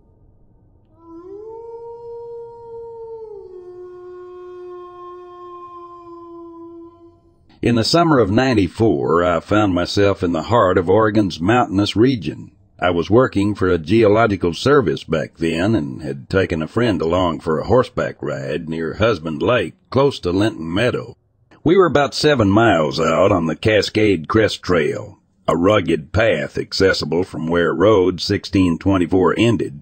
The trail was flanked by a swampy area on one side and a steep 400-foot cliff on the other, coming off Husband Mountain. As we were riding along, something strange at the top of the ridge caught our eyes. There was a stump there, or at least that's what we initially thought it to be. But then, to our disbelief, the stump moved. It stood up there and watched us, I remember saying to my friend in hushed whispers. The figure was at an almost impossible angle, precariously leaning over the cliff edge, seemingly trying to get a better look at us. Then, almost as if it was aware that we were watching, it started to retreat in slow motion, gradually disappearing from our sight. However, this wasn't the last we saw of it. Twice more it reappeared along the trail. One time it had its foot rested on a boulder. That was when our horses began to act up, sidestepping and dancing nervously. They were clearly spooked, and we were in a hurry to get down the trail, away from the mysterious figure. The creature was silhouetted against the sky, the sun casting its form in shadow. We couldn't see any specific details, but its size was unmistakable. It was a massive figure, easily twice the size of a man, and appeared to be heavily muscled. Its fur or skin was dark brown. It resembled descriptions I've heard of the fabled dogman. After that encounter, I became convinced that there was a family of these creatures in the area.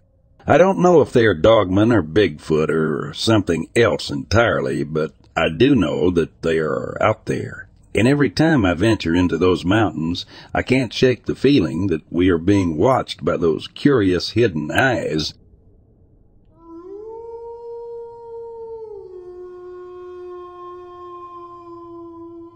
It was the 14th of October, and my son, Peter, and I found ourselves hunting in the woods northeast of Lincoln City, Oregon.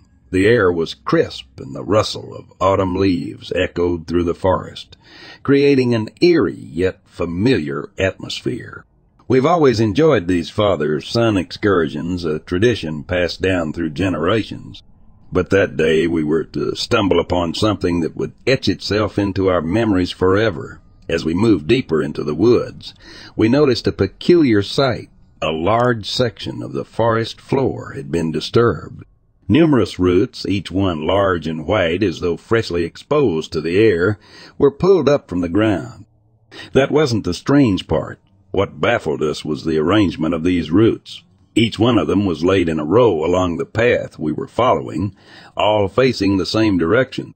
The roots were intact, displaying a systematic arrangement that seemed too deliberate to be the work of animals. It was as if something or someone had carefully uprooted and arranged these roots with a specific intent. Peter and I exchanged puzzled glances, our curiosity piqued. We were familiar with the woods and its residents, but this was something we had never seen before. It was unsettling, and we felt a sense of unease creeping over us. Nevertheless, we decided to press on, keeping a mental note of the strange roots. The next day we returned to the same spot, half expecting the roots to be gone, perhaps carried off by some animal or scattered by the wind. But they were still there, undisturbed, laid out in the same meticulous order as the day before. To this day we don't know what caused this strange occurrence. Was it some bizarre, natural phenomenon? Or was it the work of an unknown creature in the woods? We can only speculate, but one thing is certain. The woods of Lincoln City hold mysteries that go beyond our comprehension, and that day we had come face to face with one of them.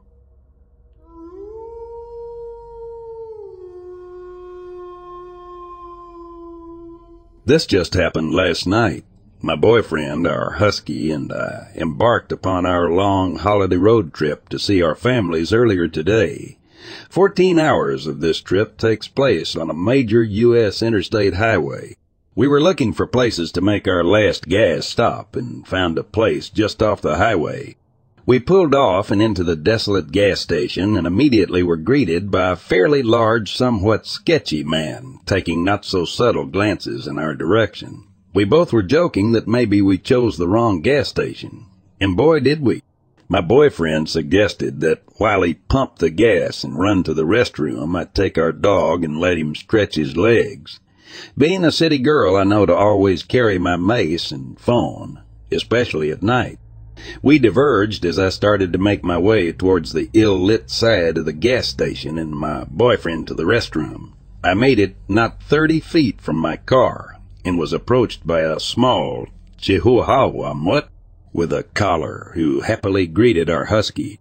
I looked around for an owner while the two dogs got to know one another and continued to walk to a patch of grass with our new follower in tow. My first instinct was to help the dog and find his owner. But in the back of my mind, something felt very off, and to be honest, it felt off since the moment we pulled in. I immediately called my boyfriend and told him I had found a dog and said, "Hey, I found a dog, but something is weird."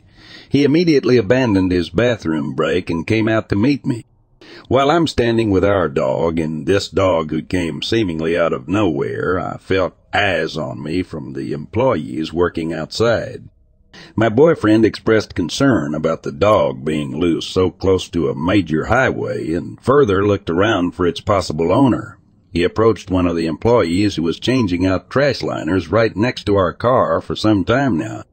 He asked the employee if he had any idea whose dog this was.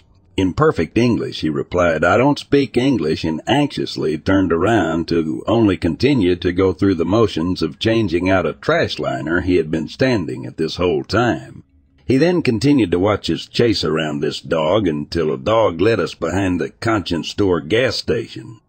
With my boyfriend 5 feet behind me, I followed the dog to the back of the store. Behind the store, 10 or so big rig trucks sat largely in darkness, resting for the night. Cardboard boxes and broken wood pallets covered the dirt. A large man in a gas station uniform greeted me staring through a glass door. With my boyfriend out of view, I bent down to check the dog's tag as the man continued to stare. My boyfriend approached, and that's when the man behind the glass door's demeanor changed. Almost dejectedly, he opened the glass door. I quickly asked, "Do you know whose dog this is?" Nervously, he fumbled his words and replied, Yeah, that's my dog." We both exhaled and exchanged a look as if to say something about that was really weird. We made our way back to the car, and my boyfriend remembered he had to still use the bathroom, so I settled back into our locked car. When my boyfriend got back to the car, he told me the same man we talked to at the back of the store followed him to the bathroom and stood behind him watching. That's when we realized just how creepy and surreal the last 15 minutes had been. As we drove away, we discussed the strange and creepy series of events, how the whole thing felt staged or set up. Why did the employee act like he didn't know the dog when it belonged to his coworker? We immediately Googled the small town we had stopped in and discovered it has been a hotspot for human trafficking. In recent months, 60 people were arrested. Was this just a string of eerie coincidences, or was there some more sinister going on here?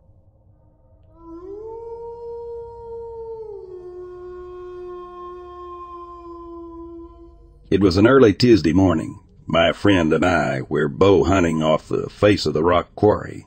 We stopped to rest on a bench in the tall timber where we sat facing up the hill. We had come down from earlier in the morning. We couldn't rest because we kept hearing a rustling sound up the hillside that kept our attention. Shortly thereafter, we thought we heard what sounded like girls talking on the 1160.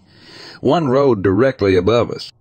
It first sounded like laughing that immediately turned into a blood-curdling sound that went to a soft laughter, to a very high pitch that got louder and louder. My first thought was it sounded like a mother watching its young being killed.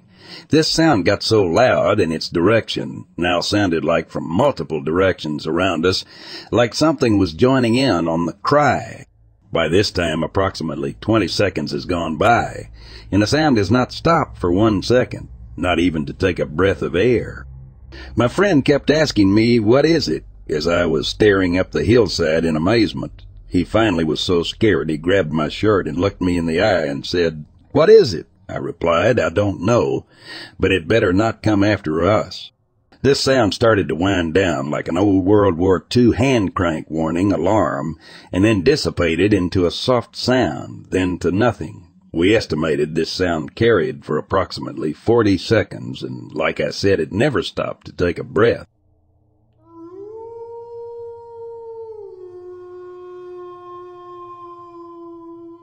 The northwestern part of Pennsylvania, particularly the areas surrounding the Allegheny National Forest, has a rich history of reports about UFOs, Bigfoot, and other inexplicable events. It was in this intriguing setting on July 8, 2017, that my partner and I had an encounter that left us both bewildered.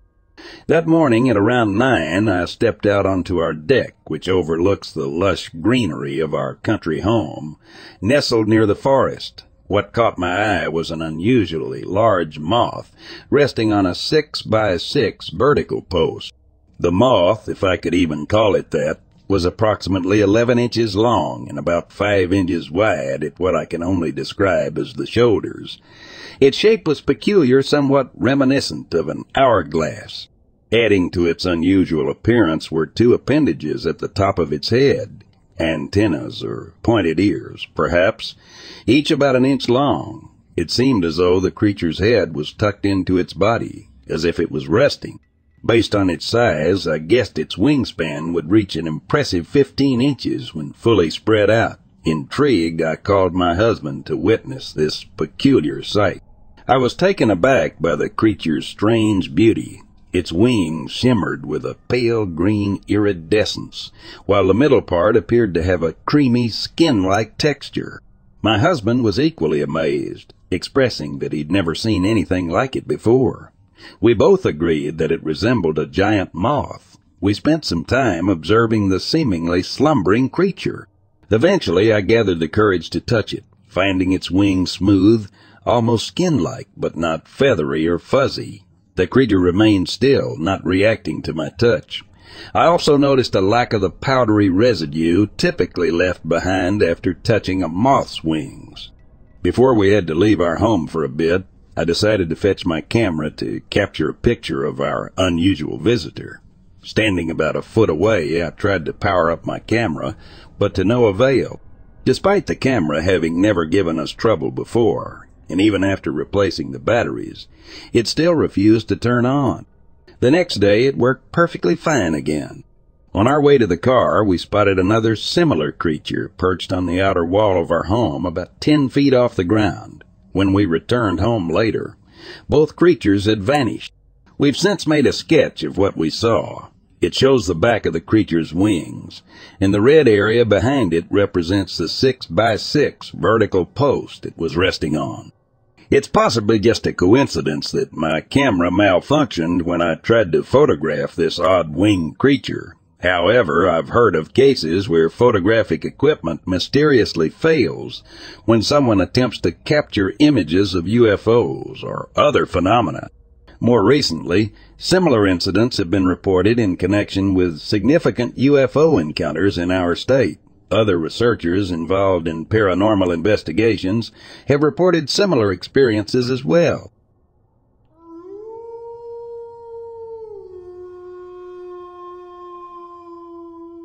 This happened ages ago when I was 20. I was a manager for a big box store, but in a town that was an hour drive from me. I lived in a small town, and the store was in another small town, both about 12,000 people each. But in order to promote to manager, I had to transfer, which meant doing this drive daily. I had hoped it would be temporary because I dreaded driving this every day, especially late at night because of deer, etc. This was also before cell phones were really the norm.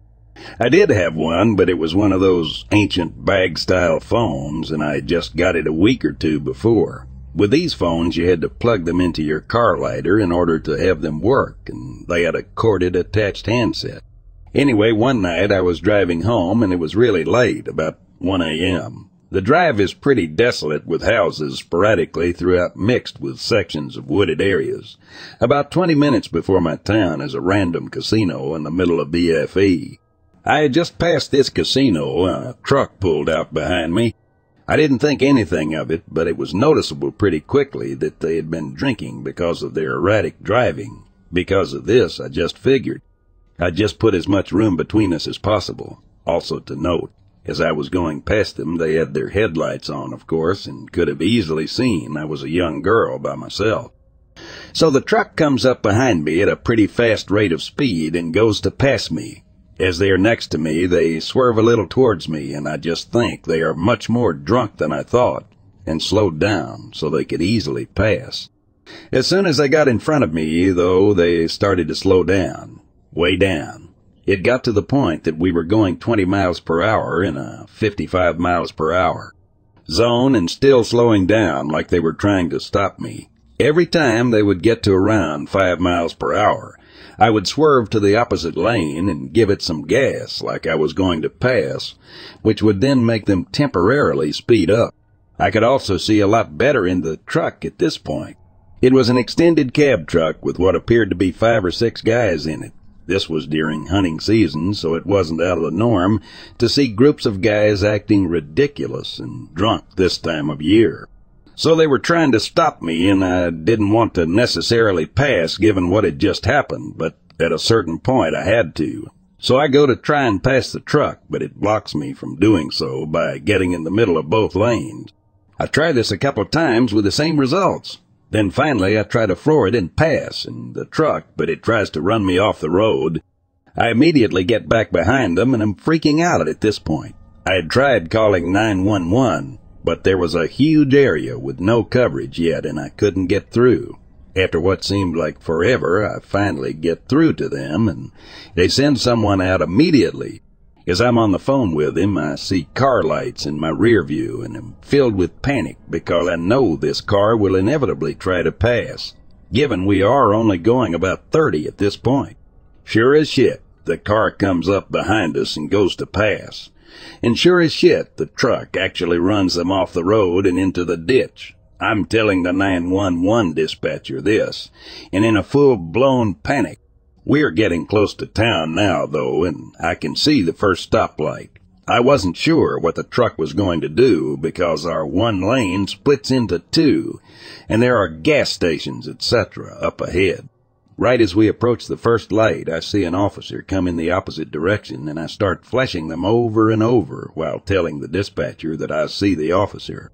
The officer makes a U-turn and gets in between me and the truck. He flicks the lights on them to pull them over, and they pull into a gas station at the main intersection of our town. I follow into the gas station to assist the police in whatever statements they may need, and want to make sure these assholes are actually arrested.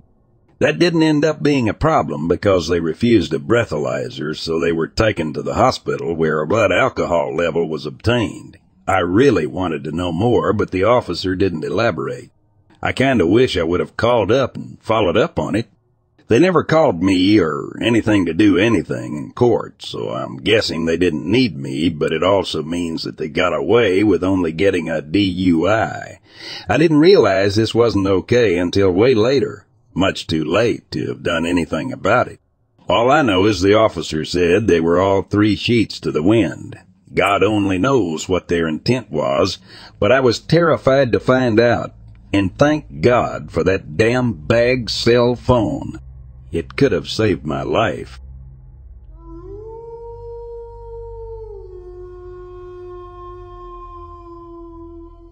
My ex-wife and I saw in plain sight a female cross the road in front of our car. We had to stop very quickly or we would hit her. This happened at around 9:30 p.m. We went back there the next morning and found where 3 had been standing, watching traffic to cross the road. From 2000 through 2004, I heard many different calls from my bedroom from various times. The oddest at 9:30 a.m. This was the loudest call I had heard, and it sounded like it was lost or looking for a younger one that was lost. I have never heard a creature with such a lung capacity.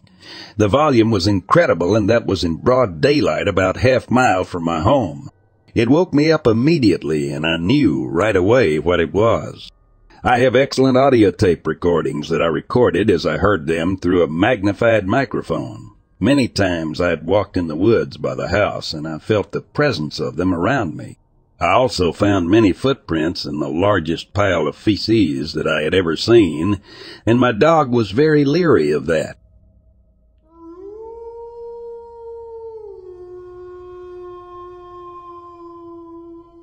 My wife and I had planned a peaceful getaway to a cabin in a rural town nestled in the mountains. It was a much-needed break from our busy lives, and we were excited to enjoy the serenity of nature. It was around 8 p.m. when we heard an air raid siren, which we assumed was related to a fire. The sound pierced the quiet evening, and it rang out for quite some time. We initially joked about it being the beginning of a zombie apocalypse, but as time passed, we couldn't help but feel a little uneasy. We didn't know what the siren was for, and our curiosity got the better of us. Deciding it was best to find out what was going on, I put on my coat and boots before venturing out into the chilly night. I walked down the road to a small grocery store nearby, hoping someone there might know the reason for the siren. As I entered the store, the warm air and bright lights provided a welcome contrast to the cold darkness outside. I approached the counter and asked the store clerk if they knew what the siren was for. To my surprise, they looked at me with a puzzled expression and replied, "What siren?" I couldn't believe that they hadn't heard it. I stepped back outside, expecting to hear the siren again, but it had stopped. The eerie silence that had returned was unsettling. I made my way back to the cabin, trying to make sense of what had just happened. Upon my return, I shared the strange encounter with my wife. We were both left with a lingering sense of unease, but we tried to brush it off and enjoy the rest of our stay. However, we couldn't help but wonder about that mysterious siren and why nobody else seemed to have heard it. The mystery of that night would stay with us long after we left the mountains.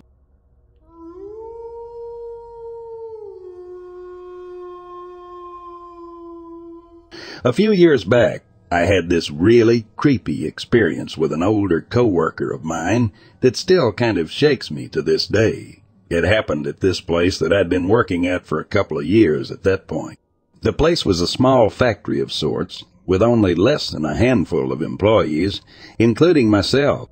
One day, though, my boss introduced us to this new, older guy that he'd brought in to start working in the other, newer side of the factory. You see, the factory where he worked had 2 different sides to it. One side for beeswax and one side for wood production. My boss had brought him in because they went to church together, and the wood production on the other side had a religious significance. The new older coworker worked there with us for about 1 month before he approached me one day and introduced himself to me. He seemed like a nice guy and even came back to give me a Hershey kiss. Not long after that, A couple months later, I got asked by our boss if I could go pick up my new, older coworker, probably because his car was broken down or something. I agreed to it, so my boss asked me if it was okay to give the coworker my phone number so that we could coordinate via text. I said it was fine and went on my way. I brought him back to the factory with no problems. Soon after that, though, I started to get random and sporadic texts from him late at night. At first, the texts were just about us, maybe hanging out soon, while simultaneously apologizing to me because he knew he was much older than I. But then the texts started to get pretty pervy, and they would be as long as a mini-book. The texts were just long, misspelled, random, pervy compilations. I tried to just ignore the texts, but that only made them start coming more frequently. In the midst of all this, one day, my roommates were scrounging for a ride to a casino only a few miles from our house. I gave them a few dollars for a ride, and they said that they'd find their own ride back. So imagine my surprise when they returned only a couple hours later with their own ride, all right. Their ride was my creepy coworker. Not only was I creeped the hell out that this pervy jerk now knew where I lived, but I also didn't know how he came to give my roommates that ride. Was it just sheer coincidence or something more? A few days after that, I went to visit a friend at his apartment that was located on our main street running through our small, historic downtown area. When I came downstairs from his apartment, as he was located on the second floor, I made my usual turn, walking on the sidewalk in front of all the main street shops. As I walked past one of the shops that was maybe 2 doors down from my friend's apartment, I thought I saw something out of the corner of my eye, but it couldn't be. Could it? To my great dismay, it was him, my creepy-ass older co-worker standing in the doorway of one of the shops and smiling creepily at me from under a black-top hat. A couple of weeks after that little incident, I noticed him again as I left my friend's apartment. He was just standing on the sidewalk with that same creepy grin plastered on his gaunt face. Since I had already informed my friend after the last incident, I simply texted him real quick to let him know the creep was back. I got into my car and left after sending the text, so I didn't find out until later that the creepy coworker was gone by the time my friend got downstairs to the sidewalk. At that point, though, the texts were still coming even faster than before. He was even threatening to come by my house if I didn't respond. Long, provocative texts dictating what he'd like to have happen between us if he did just happen to show up at my house. When I would see him during the day at work, though, he would act as though everything were normal, giving no hint of his nighttime persona. After seeing him yet again as I left my friend's apartment, I just so happened to overhear a couple co-workers of mine standing around discussing how weird our new, older co-worker was. Right then, I stepped in and joined the convo, finally showing one of my other co-workers the text messages that the creep had been sending me. I had been working with that particular co-worker for a few years, but I didn't know him too well. He was one of those people who came off kind of grumpy and distant. Still, I told him and my other co-worker not to say anything. They both nodded in agreement, and we went our separate ways to finish up for the day. When I came into work the next day, though, my boss immediately called me into his office. My boss told me that he'd been informed of the situation and the texts, and he wanted to see my phone to read them. I told my boss that I didn't really want to get anyone in trouble, but he said that was besides the point, and that my situation needed to be addressed. My boss also stated that my older coworker had no right or reason to be texting me and talking to me the way he was talking to me. The boss must have had a pretty good talk with him because all the crap stopped from the older coworker after that. The other grumpy coworker of mine apologized to me for saying something to the boss, but I completely understood, and I was actually pretty grateful to him for that. I should have been the one to take the initiative to talk to the boss about it, but I was just too chicken. Fortunately, though, that situation seemed to work out for all involved, because life went on as usual, and everyone involved acted as though nothing had ever happened. Well, I can't really say that, because that situation actually caused the grumpy coworker and I to talk more, and we started dating. We were together for about 3 years, and then we got married.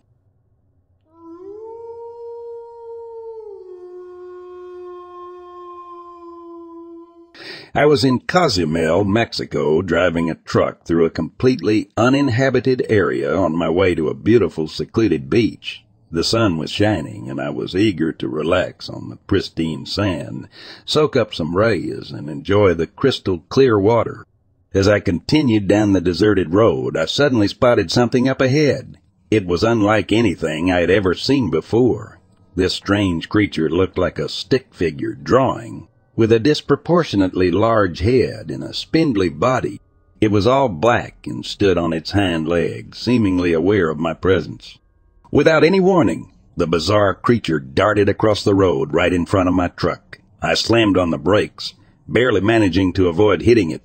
My heart was pounding, and I stared in disbelief as it disappeared into the dense jungle. Shaken by the encounter, I continued on my way to the beach, but I couldn't get the image of that creepy thing out of my mind. When I met up with my friends, I told them about what I had seen and even drew a sketch of the creature. They were just as baffled as I was, unable to identify it based on my description or drawings. Over the years, I've tried to find out what that strange creature could have been. I've researched every known animal that inhabits Cozumel, but nothing seems to match the stick figure, like being I saw that day. Even my friends who still live on the island haven't been able to figure out what it was. To this day, the memory of that eerie encounter lingers in my mind. I can't help but wonder what it was that crossed my path in the uninhabited wilderness of Cozumel. Perhaps it was a creature yet to be discovered by science, or maybe it was something supernatural. Whatever it was, it remains an unsolved mystery that continues to haunt me.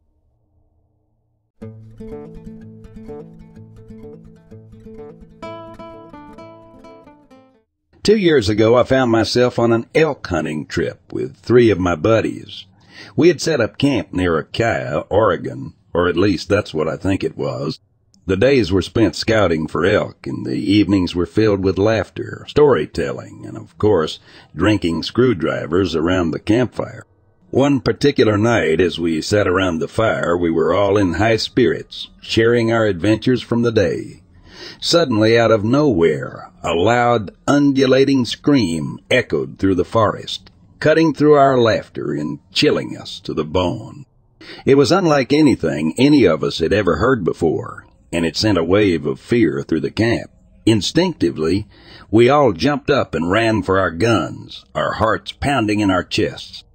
The adrenaline coursed through our veins as we frantically scanned the dark woods surrounding the camp, trying to pinpoint the source of the terrifying sound. As we stood there, weapons at the ready, we caught a glimpse of a large, shadowy figure moving swiftly through the trees. The sheer size and speed of the creature was enough to make us believe that it was a Sasquatch, a creature we had all heard stories about but never truly believed in until that moment. Just as quickly as it had appeared, the creature vanished into the darkness, leaving us all standing there, dumbfounded and shaken. We gathered around the campfire once again, our previous mirth replaced by a sense of unease. We spent the rest of the night discussing the incident, trying to rationalize what we had experienced. Over time, the memory of that night has faded, but the feeling of fear and awe that the scream evoked still lingers. We've shared our story with others, some of whom believe us, while others dismiss it as a product of our overactive imaginations and too many screwdrivers.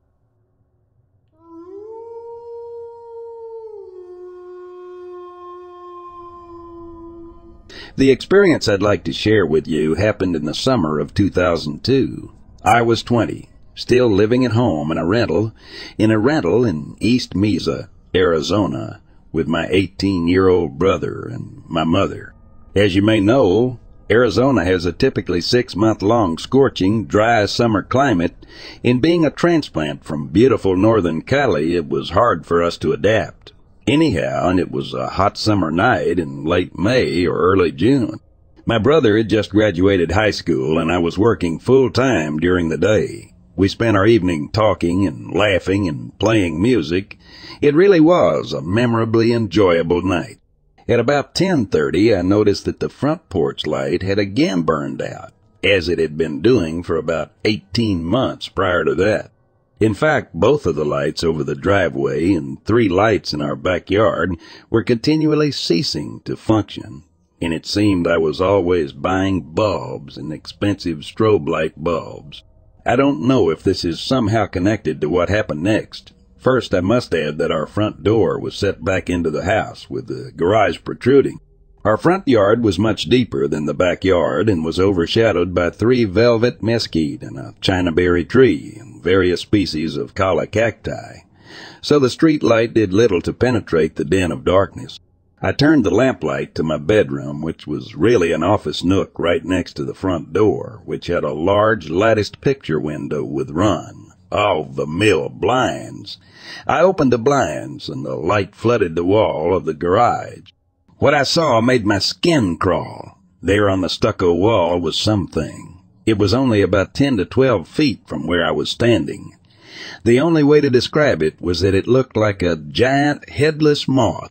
I called my brother over excitedly. I clearly remember our conversation. "What do you suppose that is?" "I have no idea. It must be a bat of some sort. But we only have micro bats here in Arizona. And I've always heard that bats hang upside down. I guess it could be a giant moth. We do live in the desert. I thought moths were attracted to light. The lights are all burnt out again." We talked for a moment and stood next to the glass panes adjacent to the front door, the bedroom light illuminating all the while, and the thing did not stir or move. We decided it was about 18 inches to 2 feet long from blunt top to wing bottom. It was very clear, yet very dark, almost black, and no antennae were visible. It hung on the wall like a moth, but was about the size of a medium-sized fruit bat, which I believe only exists in Asia. It was about 5 or 6 feet off the ground. My mother came and had a look and shuddered and refused to stand near the door. We were both young and curious, and my brother said, "Let's go have a look at it then." We swung the door and security screen open, and he took a step over the door jamb. I was suddenly struck with an unreal, unearthly fear and grabbed his shoulder. He looked back at me and later said, I had the most wholly terrified look on my face that he had ever seen. I am afraid and tingly even writing this. Without a word, he stepped back inside, and we locked both doors and closed the blinds and camped out in the living room, only going to sleep after several thoughtful conversations. The very next morning at sunrise, I went out to the wall with a tape measure, and my brother and Mom stood at the door and directed me as to where and how high and how long this thing had been planted. There was no trace of anything. The dust on the stucco looked the same all around, with no residue or anything. When they were both satisfied with the positioning, I read the tape measure, 28 inches. My mother walked back into the house and has absolutely refused to speak of it since. My brother and I are both keenly interested in animal insect plant life via books and media, and I have taken my course in Southwest biology, and neither of us has ever seen or heard of anything matching its description. My husband was raised here and said the only thing he could think of that size was an owl, but this was no owl. What was it? Perhaps it is a real animal we could not identify. Has someone had a similar experience or know what it could be? We are not exaggerating, people. We are level-headed and analytical. Thank you for your time.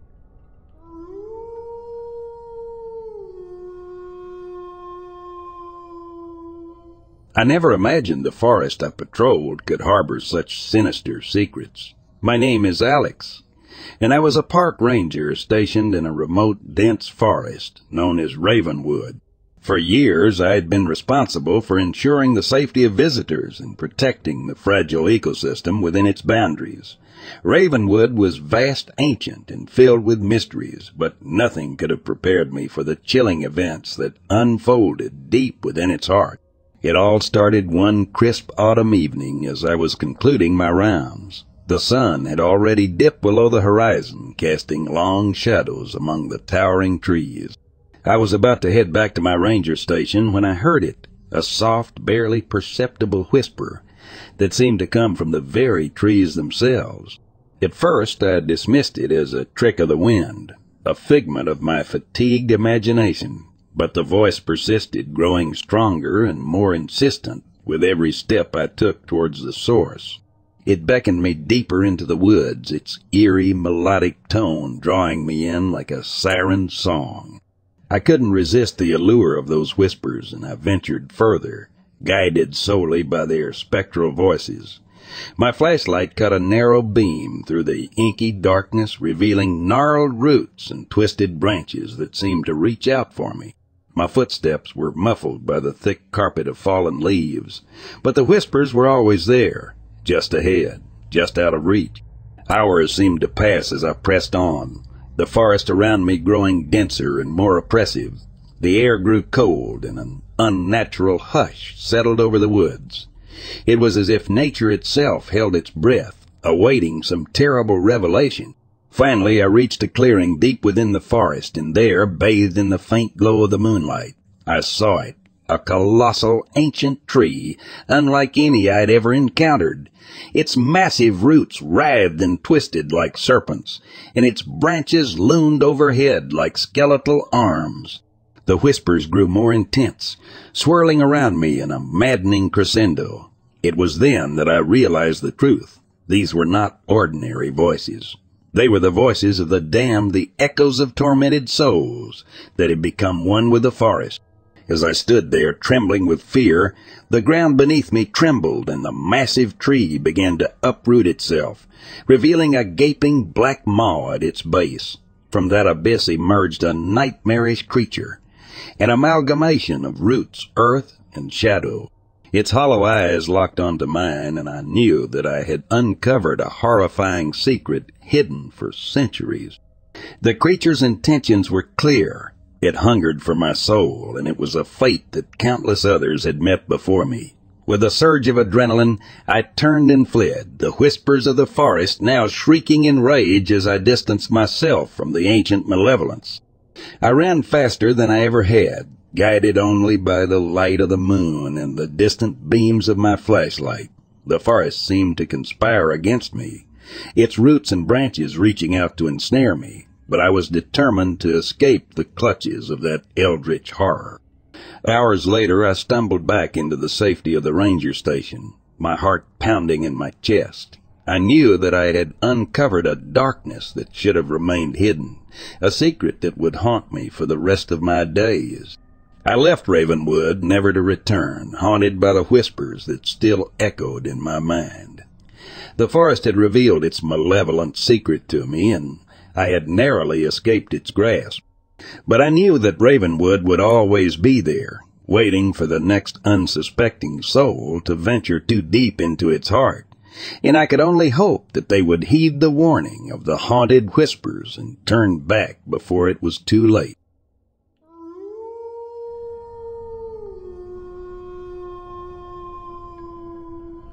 It was a day like any other in Wyoming. As a park ranger, my job was as routine as it came, patrolling, maintaining, and ensuring the safety of the park's wildlife and visitors. My name's Bernie, by the way. That evening, I decided to take a walk through a cornfield. I often went bow hunting in my free time, so naturally I had my bow and arrows with me. The cornfield was silent except for the rustle of the cornstalks dancing in the breeze. The sun was setting, casting long, eerie shadows that blanketed the field. Suddenly, I felt an odd sensation, like I wasn't alone. It was a primal instinct, that gut feeling of being watched. As I turned around, I came face to face with a huge creature that towered over me. I gasped, my heart pounding in my chest. The creature stood upright, like a man but covered in thick, matted hair. Its eyes were intense, almost human. I realized then that I was looking at what can only be described as Bigfoot. Fear gripped me, but instinct took over. I reached for my bow and let an arrow fly. It struck the creature square in the chest. With a monstrous roar, it fell to the ground. Slowly, I approached the fallen beast, my heart hammering in my chest. But as I neared, the body just vanished. One moment it was there. The next, it was as if it had never existed at all. Dumbfounded and terrified, I sprinted back home. My wife, seeing the ashen color of my face, commented that I looked as white as a cloud. I could barely stammer out what had happened. That evening changed me. Every rustle in the trees, every shadow in the field. I wondered if the creature was watching.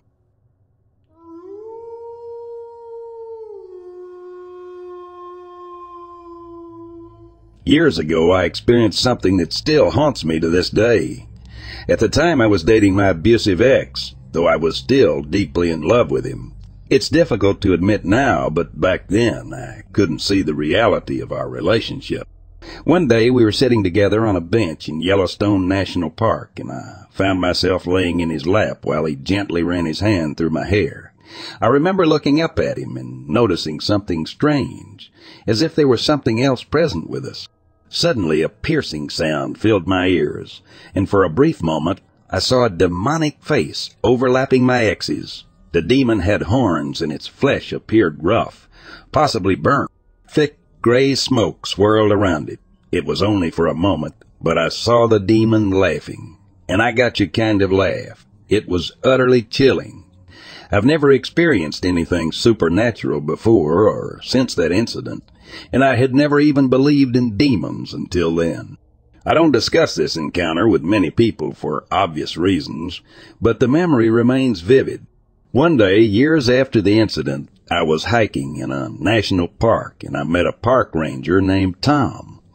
After chatting for a while and feeling a sense of trust, I decided to share my eerie story with him.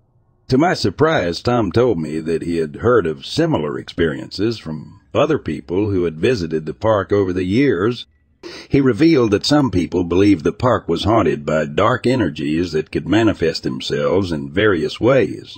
Tom's knowledge of these stories brought me a strange sense of comfort, as it made me feel less alone in my experience. We continued to talk about the supernatural and shared other stories we had heard. By the end of our conversation, I felt a bond with Tom, and I was grateful to have met someone who could understand and validate what I had gone through.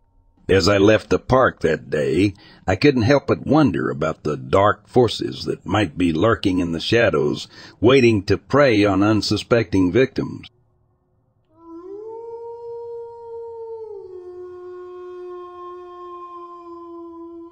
The park that I service gets little to no traffic anymore. Part of that is simply because of how small the town is. Another part of that is today's Americans just don't get out for the fresh air anymore. It's kind of sad, really. I see video games of the new fresh air of today, and tablets and phones and electronics. A lot of them involve getting out into the wild and enjoying fresh air and hunting and surviving. Nobody is really into that anymore. People would rather literally pay money for a simulation. Then they could just go out themselves and do it. And yet, even as little traffic as our park gets, I still find just enough litter to make me irritated. As if people get out into nature just long enough to ruin it for everyone else. I was cleaning up some wrappers off a park bench when, among them, I noticed something different. There was one of these corn husk dolls, the kind that are fashioned after the type that Native Americans used to make. It didn't have a face, just a blank knob for a head and 4 nubs for arms and legs. Cute and creepy, I thought to myself, until I noticed a small piece of paper rolled up and tucked into one of its folds. I unrolled it out of curiosity, and it said, "Hello there." I smirked and threw it. After I was done picking up all the trash, I went back to my patrol car. When there was another corn doll stuck behind the handle of the door, it too had another message that it read. I said hello. I kind of prickled and looked around. As far as I could tell, I was the only person in the park, and I hadn't seen or heard anyone. But then again, I was very absorbed in my work when I was picking up trash. It's possible that somebody was watching me and playing an elaborate prank just so they could do it for, giggles. Still, I didn't like to think that somebody had gotten by me like that. I quickly got inside my car, shut the door, and no sooner had I done that, I noticed a third doll sitting on my steering wheel. also having another note that said, "Could you use a hand?" I nearly sawed myself when something smacked into the windshield. It took a second to fully register, but I realized it was a severed arm in hand, cut off at the elbow. Immediately, I radioed out that we had something going on in the park, and the response came fairly quick, as you would suggest and expect. But I wasn't sure if it was soon enough to keep whoever this was inside the park. I brought everybody up to speed, and there was a very thorough sweeping. They didn't find anything. No body, no killer, nothing, not even another doll. Forensics even did tests on the severed arm, and unfortunately found that it belonged to a child that had been missing for over 2 months. The arm that hit my windshield is relatively fresh, so that meant the kid had died recently. The rest of the day kind of went by in a haze. I felt like a failure for not catching this monster in all the moments that I could have when he was tampering with my car. Again, we never found anything, and the person was never caught. It's a mystery that will always be left as just that, a mystery. As a park ranger, I have seen a lot of odd things in my time. We get people that come out here for all sorts of reasons, especially in the camping area when it's off-season. I've stumbled across all sorts of weird stuff, but so long as that weird stuff is legal and consensual, if you get my drift, then that's up to them. No judgment. Most of them can't even look you in the eye the next morning, and we just have a small chuckle about that. As I said, if you are consenting adults, it's your own business. But one time I came across something that ended up being a police investigation. You see, I was out and about performing one of the last evening patrols before heading home for the night. We had 3 tents booked in that night, and it was getting towards winter when the camping area would be closed. 2 couples had appeared, and one family with a mother, dad, and 2 small babies. The tents were fairly spaced out, and just before midnight, everything was quiet. I just finished up heading back to the office to sign off when I saw a young girl, probably no older than 18, run past me. She was just in her underwear, and from the quick flash I saw of her face before running off to the trees, she was terrified, all wide in mouth, ready to scream. Immediately I turned around, shining my flashlight in the direction she'd ran off to. There was nothing. I headed that way and looked all around, calling out even. Nothing. I recalled the 3 ladies that were booked into the campsite. They were all older. The mom was likely in her later 30s, and the 2 women and the couples were around their mid-20s, I would think. There was no good reason for a young girl to be running around in the dead of night when it was freezing cold. So I went through protocol and alerted colleagues and police. They headed out and conducted a more thorough search, woke the campers who were not happy that the babies had been disturbed, but there was no trace, literally no trace. I'm talking 0 footprints where I'd seen her, no apparent way in or out that showed any evidence somebody had even ran through here, and no reports of missing teen girls or bodies showing up. I was relieved, but at the same time not exactly sure what I saw. It did leave the question of what the hell did I see, or did I possibly hallucinate it? I guess time will tell.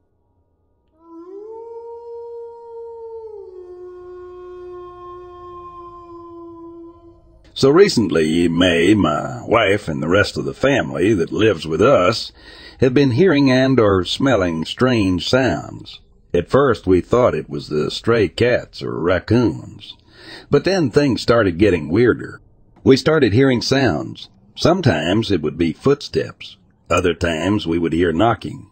We thought maybe we smoked a bit too much of the devil's lettuce, but everyone else in the house was also hearing these things. That's when the sounds started sounding like people talking to us, but the weird thing was it always sounds like they are incredibly far away. The most recent thing was the smell of a rotten corpse of some kind, but I couldn't for the life of me remember when I last smelled a corpse like that. The smell seemed almost intense, as if it were right in front of me. I checked around our home and under it to make sure there were no dead animals. This happened at almost 12 at night, when my wife and I were outside smoking. I had my brother come out and check, and even he agreed that it wasn't just me who smelled it. He said it smells like a corpse of person. That's when I remembered why the smell seemed so familiar, because a man had died a few years ago, and I remember how many times we walked by his corpse. They realized he died inside the wall, but I never forgot the smell. It was a very horrid smell. Still, that smell only has happened once, and it hasn't come back that I know of. I'm usually one to think of scientific reasons. I ended up checking if any possible sewage had leaked from a pipe or if it came from our neighbor's home, but nothing seemed out of the ordinary. These weird happenings only seem to happen at night, and most of the people who live near us are usually asleep by 10 p.m., and we stay up till about 12 or 1 in the morning. My neighbors have told me that on the few occasions they have been outside at that hour, they say they feel uncomfortable or they hear something, but they chalk up to maybe the random animals or them being tired. I'll post an update if anything significant happens. I would also like any opinions or theories to know what it might be.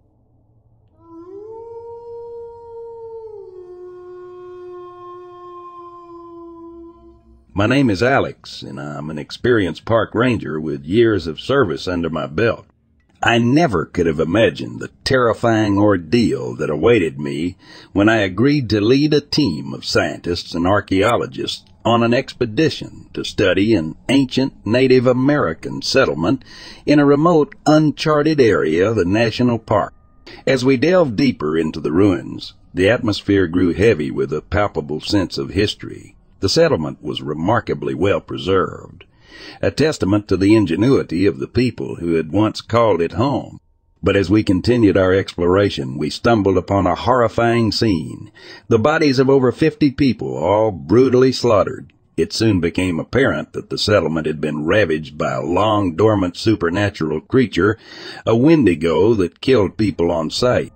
The mere mention of its name sent shivers down our spines, and we knew that we had to find a way to stop the creature before it could wreak further havoc. As we searched for answers, we found a series of runes etched into the walls of a hidden cave. The symbols told the story of the Wendigo, its origins, and most importantly, the method to banish it from this world. With no time to lose, we worked together to decipher the runes and perform the ritual needed to rid the world of the Wendigo. The air crackled with energy as we recited the ancient incantation, and the Wendigo let out a blood-curdling scream that echoed throughout the settlement. As the creature writhed in agony, it finally vanished, banished from this realm by the power of the ancient magic. But as we stood among the ruins, our relief was tempered by the knowledge that we were too late to save the lives of those who had fallen victim to the Wendigo's wrath. The settlement, once a thriving community, now stood as a haunting testament to the dark forces that had brought about its demise. As we returned to the park, the weight of our discovery weighed heavily upon us. The ancient settlement and the tragic fate of its inhabitants would remain a somber reminder of the mysteries that lay hidden within the depths of the national park and the darkness that sometimes lurked just beneath the surface of our world.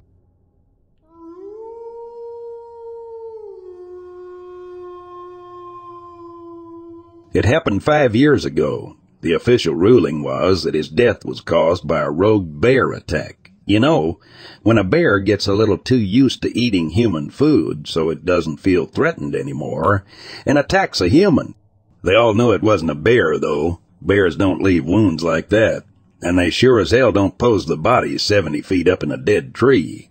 Yeah, I said pose, but before I get into the details, I should explain a bit about myself. Now, I'm a park ranger in a very popular national park in the northern United States. I don't want to say exactly which one, although I doubt I'll keep my job for much longer. Anyway, that's partially why I'm posting this. I need to tell somebody else about this story, and like I said, my colleagues don't want to talk about it. Being a park ranger has given me a lot of weird stories, and everybody is used to weird happening in the woods. But this was on a completely different level. For days, we had been getting reports from campers and hikers about strange noises coming from a section of deep backcountry forests. Growls, yipping, even human sounding voices. Equipment and food had been going missing from backcountry campgrounds. All pretty typical stuff that can be explained away pretty easily. Many animals thieve food, make weird noises, and even the human voices can be explained by the sound that foxes and mountain lions make at night. But we needed to investigate either way because an animal that is conditioned to human food is dangerous. So we sent our veteran backcountry ranger, Craig McKay. This guy had been working there for 30 years, was an expert outdoorsman, and was my mentor when I first started. As always, he jumped into the task, always eager to go into the backcountry, even though he was getting a little older. I'll pause now and let Craig tell the rest of the story.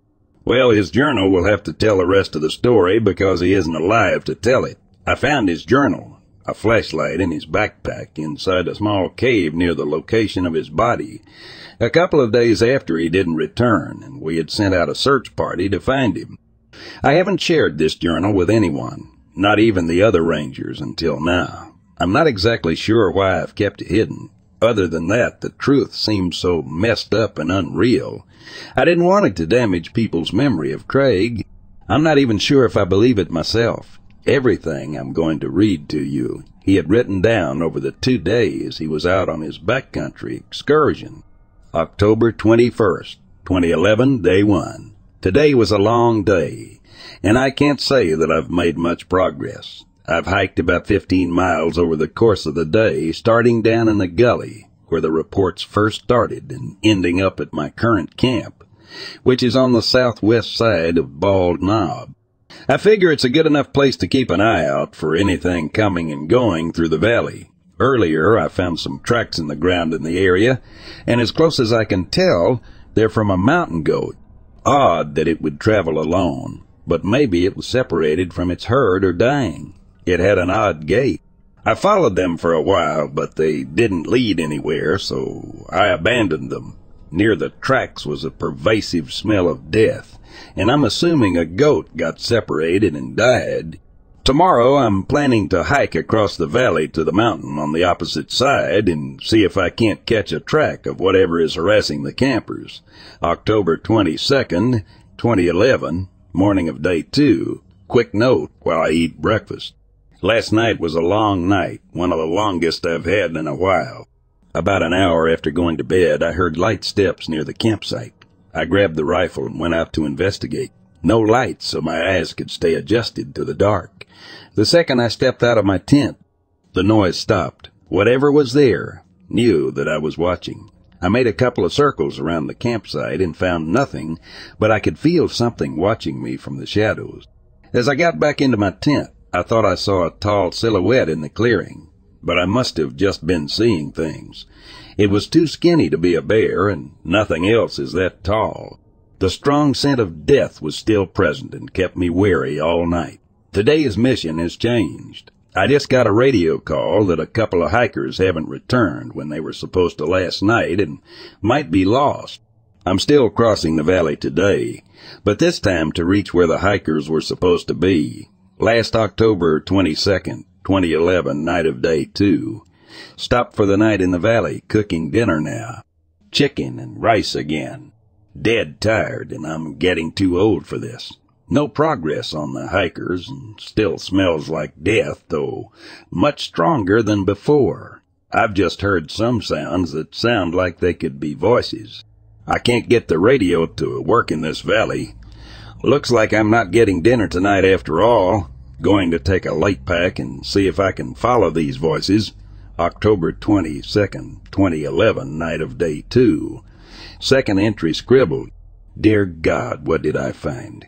Barely made it to this cave. I can hear it scratching and gurgling outside. Going to try and block the entrance and see if I could stay here overnight. I found out where the smell of death came from. Got the cave entrance cracked, covered with a large rock and some brush. It will have to do. The beast is still outside, clawing at the crack in the rock. Don't think I'll sleep tonight anyway. Not after what I saw. I might as well record this because these might be my last words. For the first time in my career, I'm scared. I don't even know what I saw. It was huge, about 7.5 feet tall and possibly fast. Smells like putrid meat. Earlier, when I left camp, the voices outside became more and more persistent. They were definitely human voices. I followed them until I reached the clearing, and suddenly everything went silent. No voices, no hikers. It sounded like the forest itself was holding its breath. I heard a slight sound behind me before I was thrown off my feet, knocked the wind out of me. My rifle was ripped from my hand before I could even use it. I was picked up by my leg and thrown across the clearing. I could feel its claws digging like knives into my muscle. The thing dragged me up right against the tree, and I could feel its breath on my neck, breathing out a putrid smell. I could feel the blood pouring from my leg and soaking into my pants. The agonizing pain from the wound left me trembling. I could feel the weight of its body as it pushed up against me, ready to go in for the kill. I heard the smack of its mouth opening and prepared myself to die when a crash in the distance distracted the beast, long enough for me to make a break for it. I ran for my life, and I didn't look back, but knew it wasn't far behind me. About 20 feet away was the entry to this cave that I was able to squeeze into. It's still outside. I could hear it shuffling around, trying to get into the crack, and I could hear the heavy breathing, the sucking, gasping sound coming from its mouth. I have no idea what I'm going to do. Dear God, please help me out of this. I want to see my wife again. I want to see my kids again. My nose is filled with the putrid smell of impending death. If I make it through the night, my plan is to wait until first light and try to escape back to the ranger station. Those are the last words we have by Craig McKay. When he never reported back, we assumed his radio had gone out of range, but after a couple of days, we sent a search party to find him. Well, we found him all right. From the tracks, it looks like Craig left the cave early the next day. He makes it about 50 feet from the cave entrance when a second set of tracks catches up to him. Goat tracks, more specifically, a goat with only 2 legs. The gait matches something that would be a bit more than 7 feet, like Craig described in his journal. What we found of Craig was dragged 70 feet up a nearby tree and torn to pieces. He was hardly recognizable. His torso was jammed onto a short branch on the tree that kept him hanging there, his arms splayed out to his sides. His innards were strewn around the base of the tree. The jagged shadow remains of his leg bones stuck out of the early snowfall that had come to the mountains this year. Nothing appeared eaten or missing, but not a single piece of him was left untouched by the monster. It took the rest of the day and a special rope team to get him down. The missing hikers were never found. Those scraps of clothing matching what they were wearing have been found in the same valley where Craig died. Like I said earlier, the official story is a bear attack. Bears don't do this. We don't know what did this. We've rerouted trails to stay away from this area, but we still hear reports of humans sending voices coming from the woods. And we've had some more hikers than normal go missing in the last 5 years. They are found, but it's always too late. Some are arranged like Craig was, broken warnings to other hikers who dare intrude upon the beast's forest. Some are just never seen again.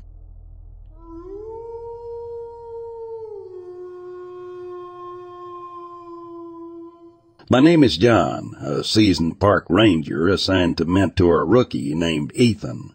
On his first assignment, we ventured deep into the remote backcountry of the vast national park, eager to pass on my knowledge and experience. Little did I know, our routine patrol would quickly become a harrowing fight for survival. We stumbled upon a series of gruesome animal killings that defied any logical explanation. The carcasses were left in a manner that suggested no known predator was responsible. As we investigated further, we discovered the existence of a pack of supernatural predators that could blend into the shadows, moving silently and unseen. These creatures were unlike anything we'd ever encountered, and their mere presence sent a chill down our spines. Ethan and I knew we had to overcome our fears and rely on our skills to outwit these elusive predators. Our priority was to alert the public to the danger lurking within the park's borders, but we knew we needed to act fast. We devised a plan to lure the creatures into a trap, using our knowledge of the terrain and animal behavior to our advantage. Unfortunately, our plan did not go as smoothly as we had hoped.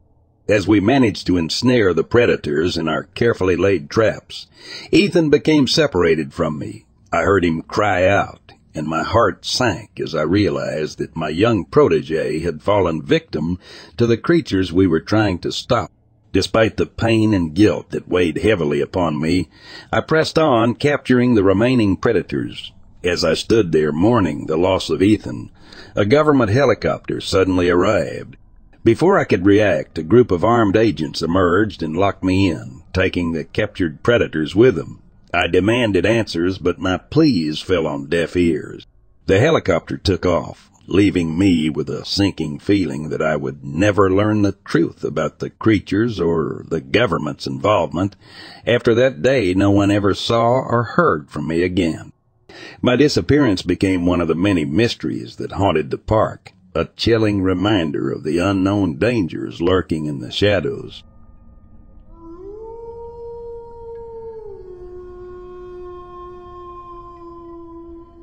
I remember back in high school, my religion teacher shared some jaw-dropping stories with us. He claimed to have worked as an assistant to the local exorcist involved in intense spiritual battles against the forces of darkness. It was an unexpected twist in our religious education, but it certainly grabbed our attention. He recounted encounters where he had direct conversations with the devil himself. These exchanges were chilling and unsettling, as he described the cunning and manipulative nature of the fallen angel. The things he heard during those interactions would send shivers down our spines. But it did stop there. My teacher went on to describe the physical manifestations that accompanied these exorcisms. He spoke of furniture being violently thrown across the room as if an invisible force was wreaking havoc. The intensity of these encounters was like something out of a horror movie. What intrigued us even more was the revelation that most of the people who required exorcism were practitioners of Satanism. It seemed that their involvement in dark rituals and worshiping the devil had invited malevolent entities into their lives. As unsettling as it was to hear, it reinforced the importance of spiritual discernment and the need for protection against evil influences. Those stories stayed with me long after high school. They challenged my beliefs and made me question the existence of supernatural forces. While I couldn't fully comprehend or verify the authenticity of my teacher's experiences, they served as a reminder of the constant struggle between good and evil that transcends the boundaries of our physical world. Whether or not one believes in the paranormal, these stories opened up discussions and expanded our understanding of faith, spirituality, and the power of belief. It was a unique and unforgettable chapter in my high school experience where the lines between reality and the supernatural blurred, leaving us with more questions than answers.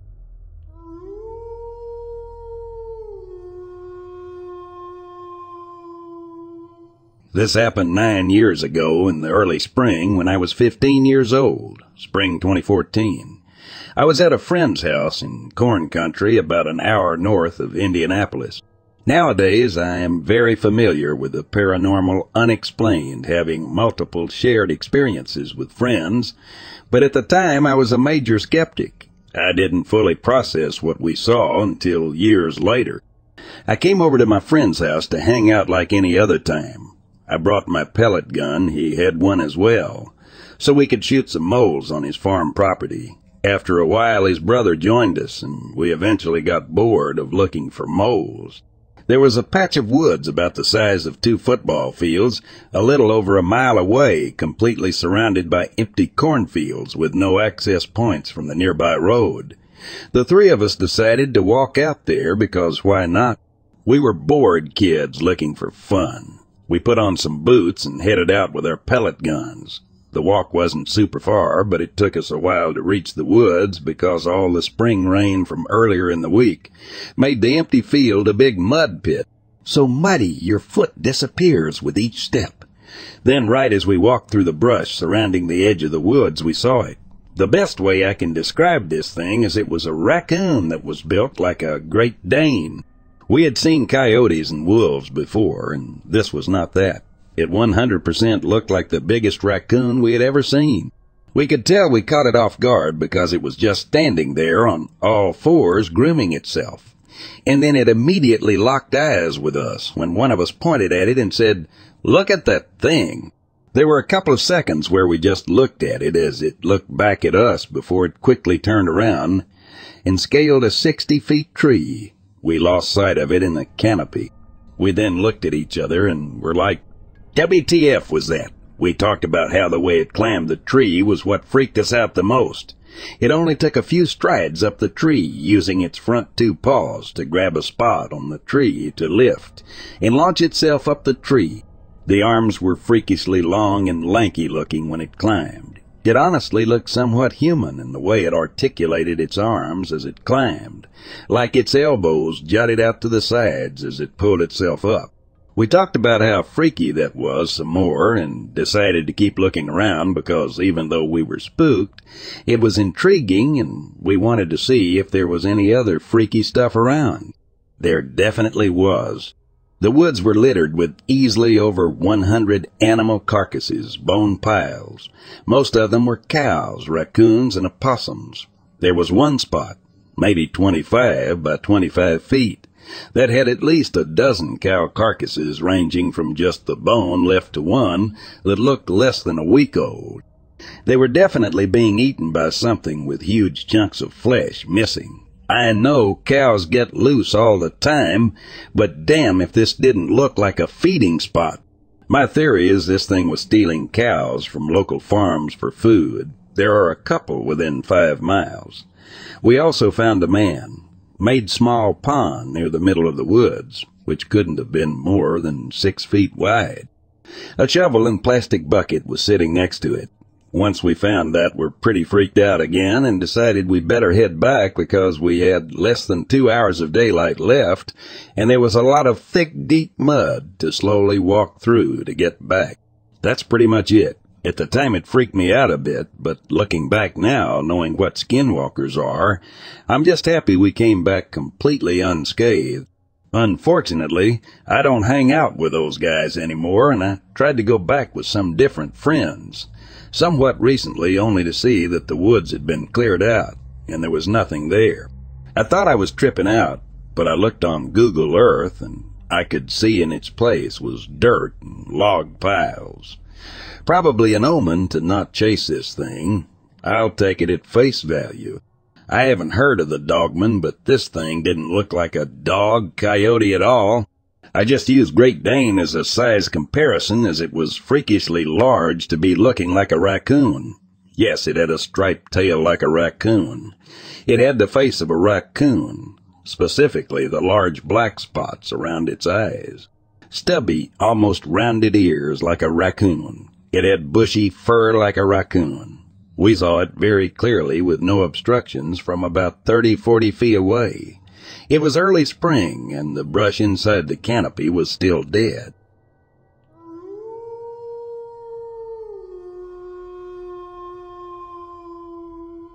I used to hunt in Leon County at my family's old homestead that has been around since the late 1800s. The frame house that my grandmother was born in is still standing. It was built in 1920, I believe, and I would drive in from College Waco and spend the night while hunting down there. We were always scared to be alone in that house just because of all the old furniture and pictures, etc. I fell asleep on the couch one night when a norther was blowing through. I remember awaking briefly, thinking it had gotten cold, but fell right back to sleep. In the morning when I woke up, I had an old quilt draped over me. This was not a quilt that would have just been draped over the couch. In fact, my mother confirmed later that she had that quilt put up in a closet. It sounds crazy, but I have no other explanation. I had no recollection of ever getting up. I'm a believer in guardian angels, and that is all I can sum this experience up to. Needless to say, it was several years before I stomached up the nerve to sleep alone in that house again.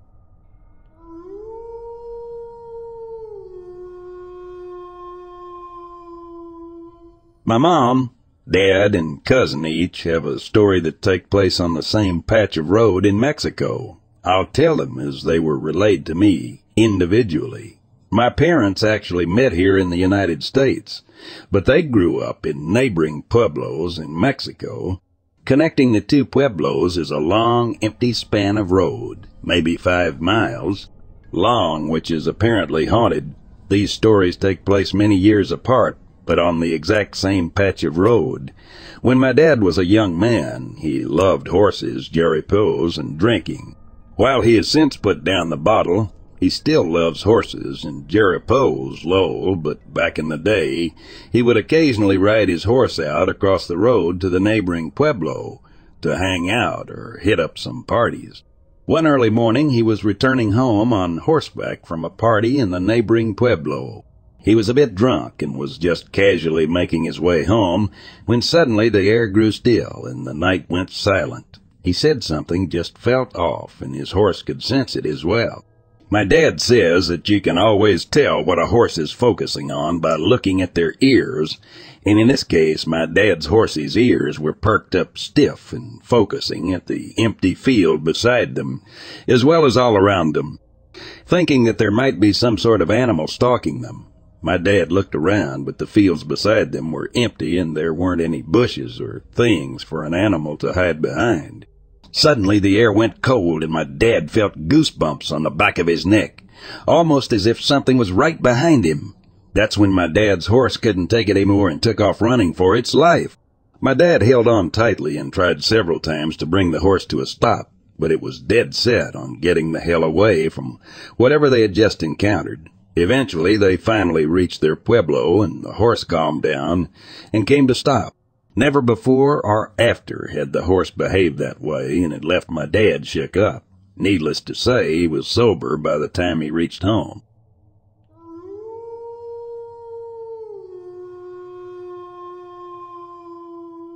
Me, my uncle, and my cousins went to this site to hunt deer. We lined up 6 abreast on the far side of the trench to push any deer out. As we walked along, I inadvertently got forced down into the trench. I then kept with the direction of the trench. After a short time, I smelled something. It smelled like some stinking animal.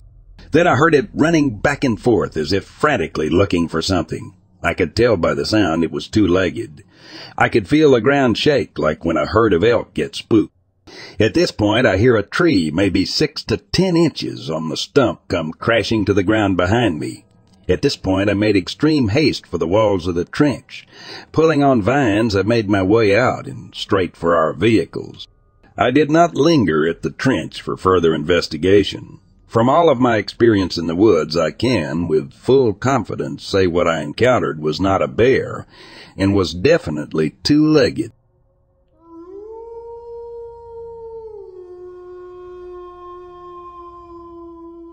Hiking with a companion and 2 German shepherds around 9 a.m. in the Rogue-Umpqua wilderness. Saw a large brown object moving fast through the understory, which was quite thick. Dogs chased the object. Both dogs had saddle packs. One dog had a tarp which was securely rolled and tied on the middle of his back. Dogs were gone about 3-5 minutes and came running back. One dog, which had the tarp on return and continued to run past us and ended up at the shelter, about 1 mile back where we had stayed the night, and was extremely scared. The other older dog stopped when encountering us and listened when we told it to stop, but was also very scared.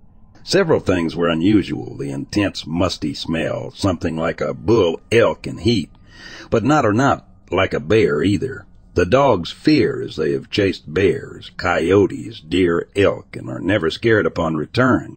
The tallness of the object, as it was way too tall for a bear or elk. Too quiet for an elk also. The untied tarp, which was securely tied, but upon return of the chase, the tarp was tied, but just 1 knot.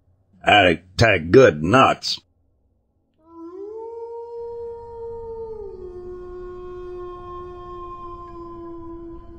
As Lorna Park Ranger of the Green Lakes National Park, my days were usually filled with the routine tasks of patrolling and maintaining the park. But that particular evening was different. I had been off duty, indulging in a spot of elk hunting near the old growth, an area dense with towering trees that had seen centuries pass by. The sun was gently sinking, painting the sky in hues of orange and purple. It was my favorite time of the day in the park, a time when the hustle of the day eased and the nocturnal orchestra started tuning up. The first scream pierced the peaceful dusk like a shard of glass.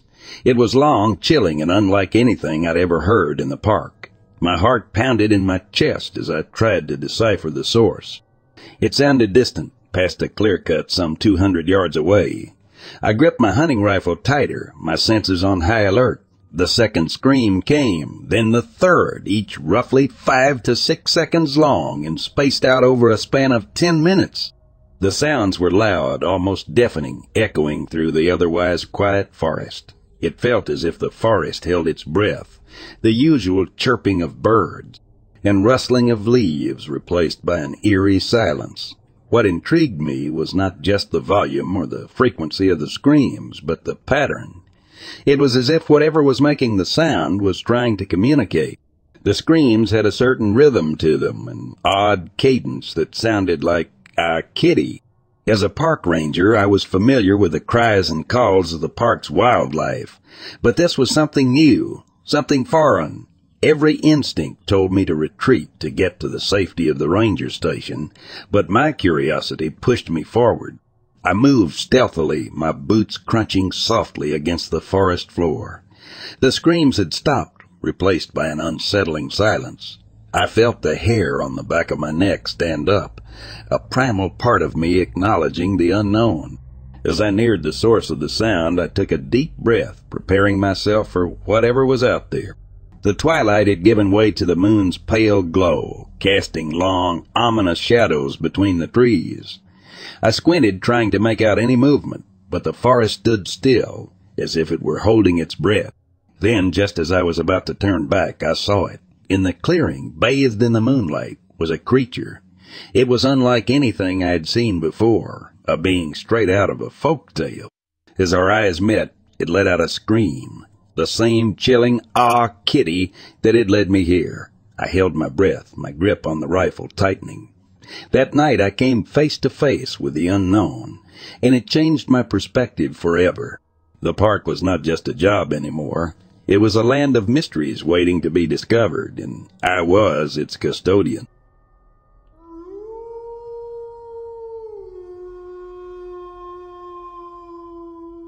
Last year I was with a buddy of mine, and we were going to do the Hart Creek Scramble in Alberta, but due to some health conditions he has, it was going too strenuous to complete, and we figured we'd make it an easy day and just do the simple trail. Now we're both climbers and have been to Hart Creek for rock climbing in the past and had a great time, so it wasn't a surprise to see the sporadic climbers on the mountainside as we went. Hart Creek is also pretty popular and easy for people who just want to go for a nice nature walk and maybe have picnic. Anyway, so we walked in, enjoying the day, watching climbers on our way by. We saw a couple even doing some multi-pitch climbing, which means basically leapfrogging up the route. We settled in for lunch about a half hour later and left a couple hours after that. On our way back, I remember seeing a climbing shoe in the creek and thinking, "Oh, someone must have lost this." I picked it up when my buddy got my attention, and I looked further downstream. Both climbers, a young man, 29 or so, I learned later, and his partner were both lying the creek bed, rope and harnesses still attached, dead. It was very surreal. We had seen these people climbing not 2 hours before, making their calls, having a good time. The first reaction I had was that I remembered that there was a family right behind us, a husband and wife with a young daughter who were playing in the creek on the way down. We ran back and stopped them and explained as quietly as we could what was ahead, and before we knew it, looky, Luz had come back. It turned out that the husband was an off-duty RCMP officer, and so he took control of the situation. I learned later we weren't the first on scene, and that the authorities had been called. It was a very quiet ride back into town that day, though. Edit. I have more details if people are interested. Real edit. Holy crap, sorry y'all. Okay, more details. So the couple who were climbing were both experienced enough, but one was still learning. They attempted to do a dual lowering maneuver using each other's weight and feeding the rope through their belays. One of them made a mistake and lost their end of the rope, and that was it for both of them. There wasn't a lot of blood, strangely, and they looked very peaceful. I didn't get a good look at the girl. I mostly only saw the guy there. The story ran for a couple days in the area, talking about the male, as the family of the girl didn't want to disclose anything. That was not something I thought I'd see that day, that's for sure. I'm going to peruse the comments for any specific questions.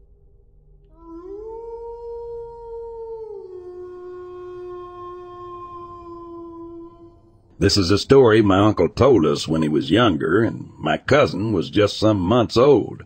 I was around 15 or so. He was explaining it to my father and looked actually scared about it.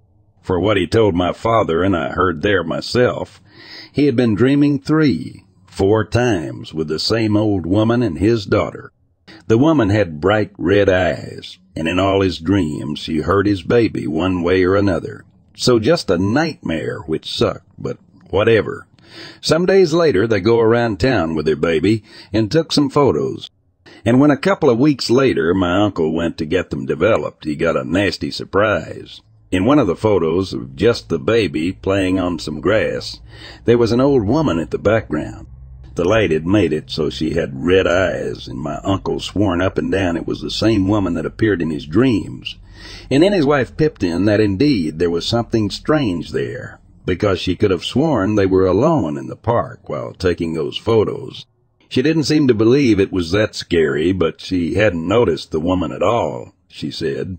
They spent a week or so staying with us until my uncle decided it was his imagination, and they went back home. 2 years later, his wife tried to kill him while he was sleeping with a knife and tried to go after their daughter, but that didn't have anything to do with it. Turns out having schizophrenia, not saying anything to your boyfriend even when he turns into your husband, stopping taking your meds, and your whole family deciding to lie to that same husband, saying you were perfectly fine, is not a good idea.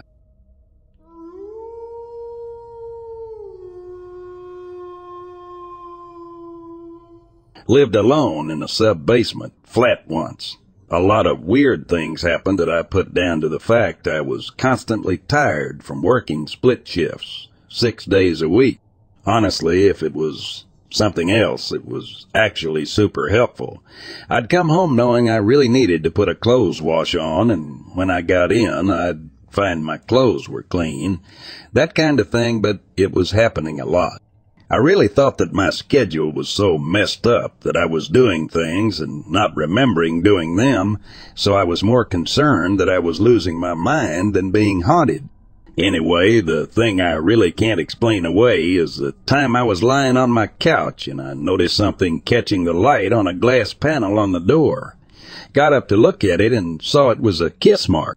But basically, from that moment on, I was finding them all over the place, on mirrors, on the other doors, even on the stovetop, basically any shiny surface. I may have been washing clothes without remembering, but I definitely wasn't going around kissing things in my flat. Oh, and also I would often find my front door wide open, despite being sure that I'd locked it or at least shut it, which made me think that maybe a living human was getting into my place and doing weird shit. Thanks for listening. Hope to see you tomorrow, son.